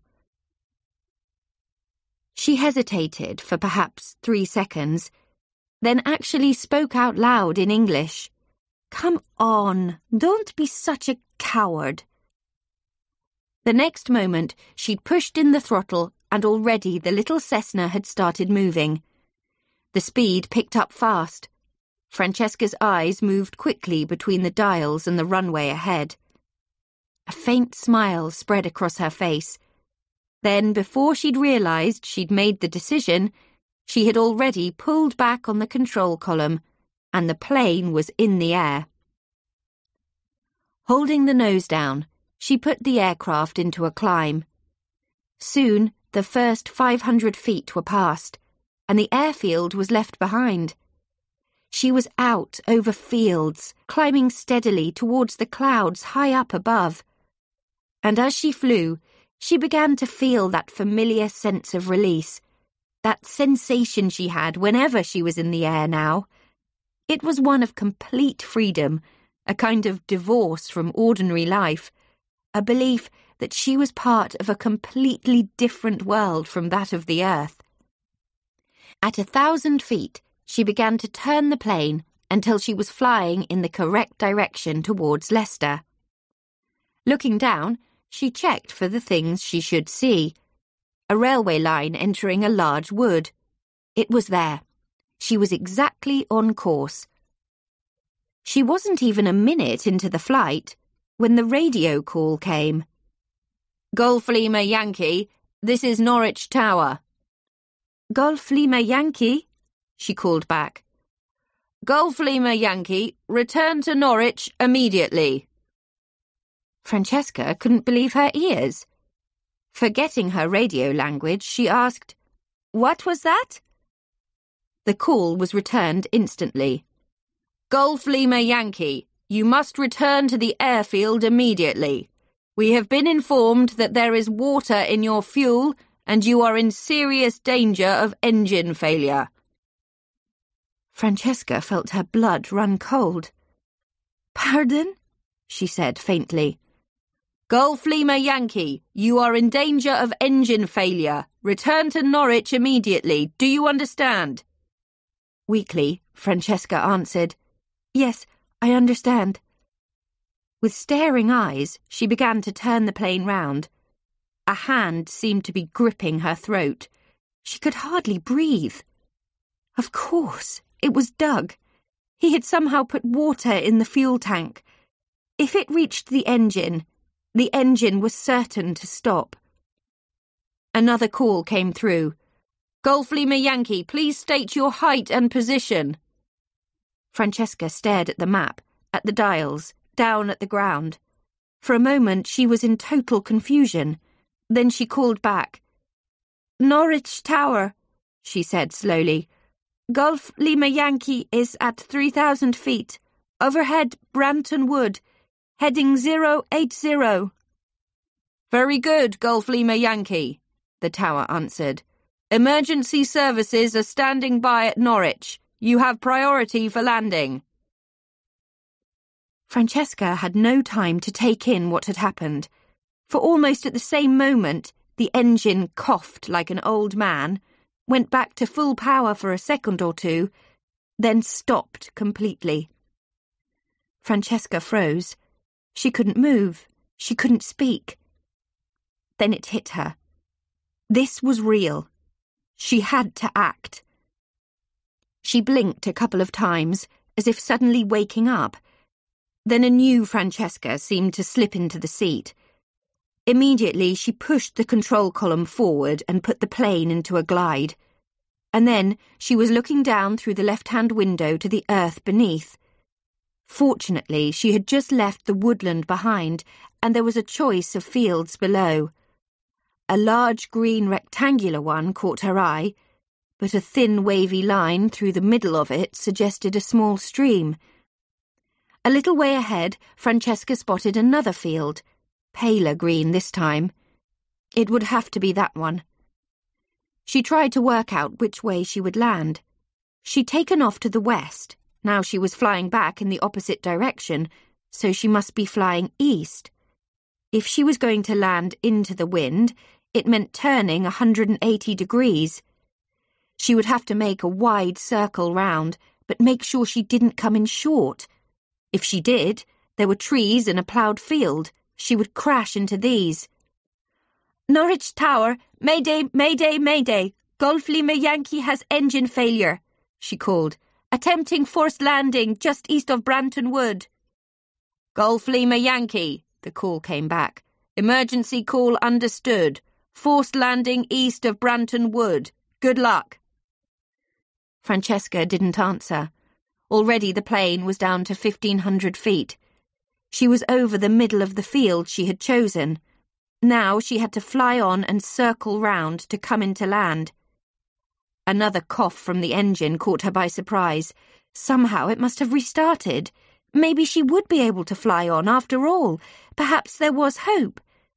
But as suddenly as the engine had restarted, it stopped again.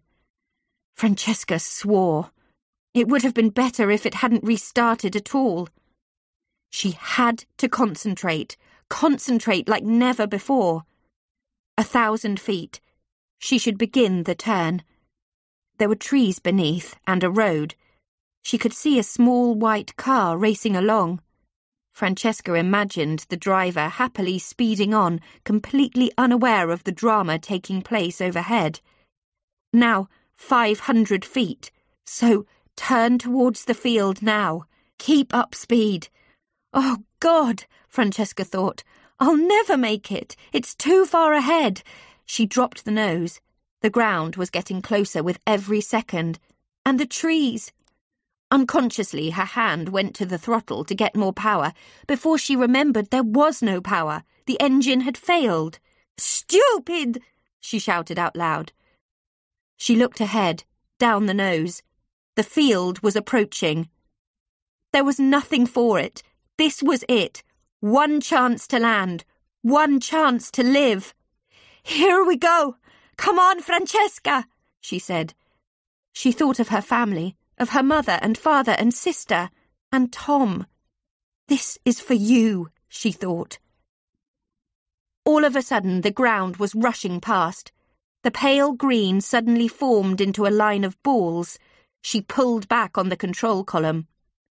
The plane hung in the air for a moment or two, then dropped.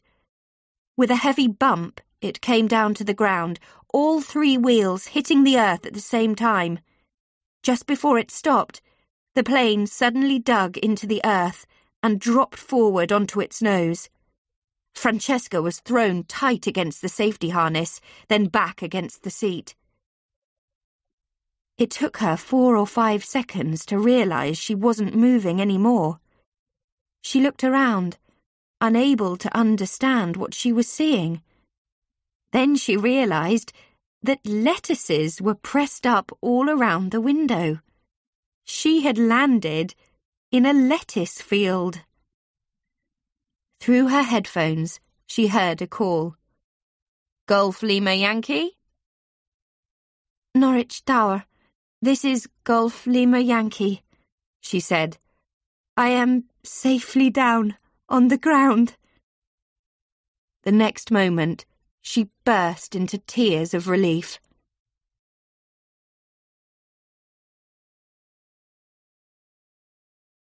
Chapter 20.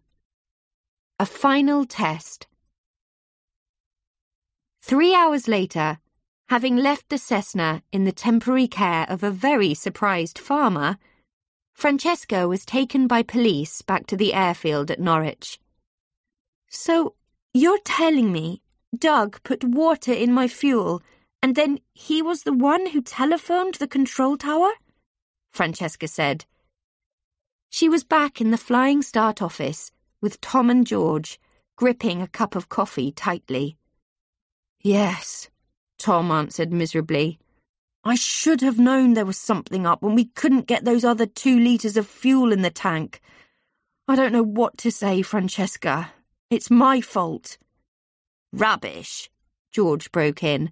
There's only one person to blame, and it's not you. Just get on with the story. Tom hesitated for a moment, then continued. Well, it seems Doug was sitting in his car up here at the airfield when he saw you going past, and suddenly he realised the seriousness of what he'd done. He claims he never imagined you'd even get as far as the runway, that the engine would cut out long before takeoff, and he just wanted to scare you. But when you went past, it was like waking from a dream. He realised you might actually die and that he would be responsible for murder. Apparently, he called the control tower from his mobile just as you were taking off. Francesca shook her head in disbelief and gripped her cup of coffee even tighter. And then he gave himself up to the police? She said quietly. Yes, Tom replied. Once he'd called the control tower, he phoned the police himself and just sat in his car until they arrived. He made no attempt to get away. Francesca shivered. The poor guy, she said quietly. He really must be ill. Insane, more like it, George broke in. They should lock him up and throw away the key. Francesca smiled, touched by the anger that her instructor was showing. George reminded her of her grandfather, who, although the kindest and gentlest of men, would be furious at any mistreatment of a family member. She tried to change the subject. "So why didn't the engine stop immediately?" "Ah," said George, "that's the remarkable thing." He sat up. "The point is this. At some time today, after its first flight, the stupid fool got to the aircraft and poured a couple of litres of water into one of the tanks. Now, as you know, fuel floats on water.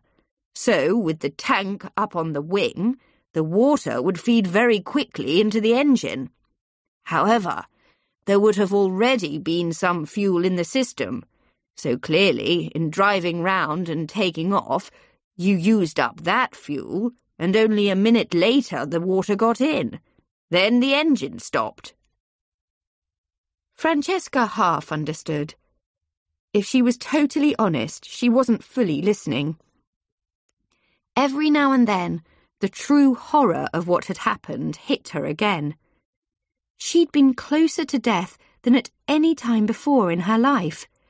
At that moment, she might be lying dead in a field inside a broken plane. She shivered once again. "I just hope the bloody fool hasn't put you off flying," George went on. "Most experienced pilots wouldn't have made a better forced landing than you did. You've got a brilliant flying future ahead of you." In spite of everything, Francesca felt a glow of warmth at George's remark. But then, all of a sudden, she imagined her next flight.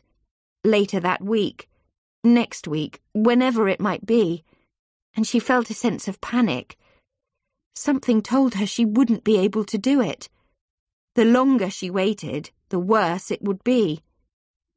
The thought of what Doug had done would stick in her mind like a seed and grow there, filling her head with fear. Afraid her hand would begin to tremble, she quickly put down her cup of coffee. And then it came to her. If she were ever going to fly again, it had to be as soon as possible. She sat up and turned to George. "George," she began, "would you consider allowing me to take the other Cessna for a flight?" "Of course," George replied. "When?" "Now," Francesca answered. "What?" George exclaimed. "Now, this minute," Francesca said firmly. "I know that if I don't go today, I'll never get in the pilot's seat again. I'll completely lose my nerve." George shook his head immediately. "No, Francesca, I'm sorry, but it's quite out of the question. You've just had a terrible experience. You're not thinking straight. You're far too emotional. Look at you, you're shaking." Francesca looked at George desperately. "Just one short flight," she said. "Take off and land, like my first solo. If I don't, I'll never fly again." "Well, I'll come with you," George said. "No, it has to be solo," Francesca insisted.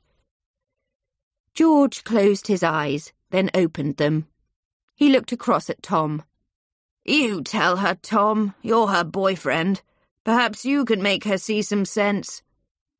Francesca turned to Tom. He was looking down, his head in his hands. Now he looked up. Francesca watched him. For a moment, he reminded her of Andrea, with his head held high like that.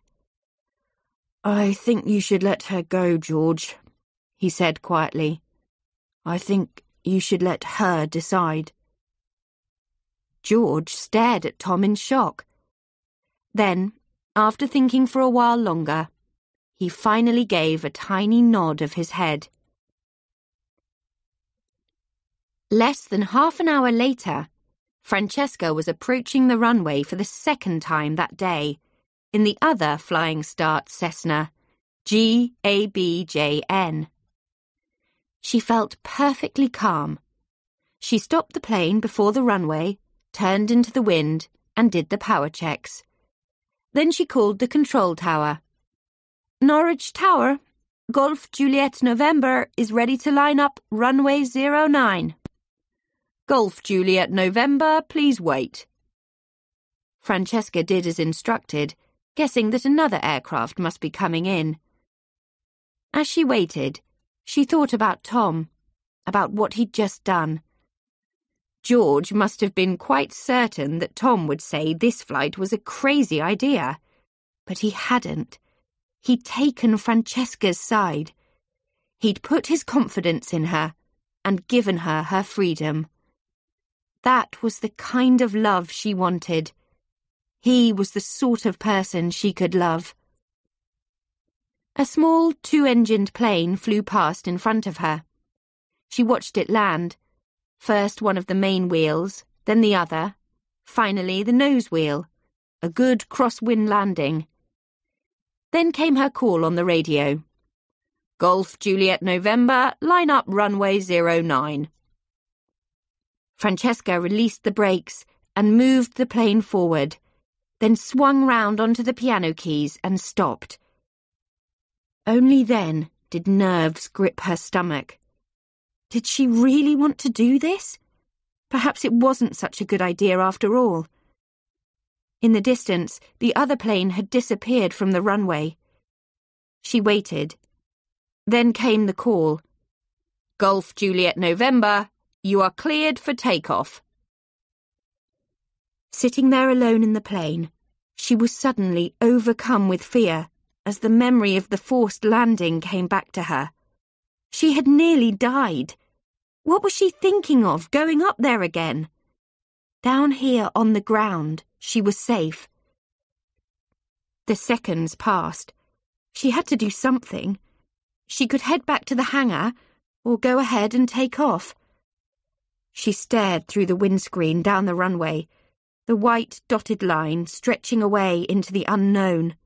Like the rest of my life, she thought to herself all of a sudden. Where would she be in 1 year's time? Would she have passed her private pilot's exams and be studying for her commercial license? Would she still be living in England? Would she still be with Tom? And what about in 5 years' time? She had her whole life ahead of her. The mystery of the future suddenly filled her with excitement. Without delaying a second longer, she steadily pushed in the throttle. The little plane began running forward immediately, quickly picking up speed. This was it. She pulled back on the control column and felt the plane slowly lift into flight.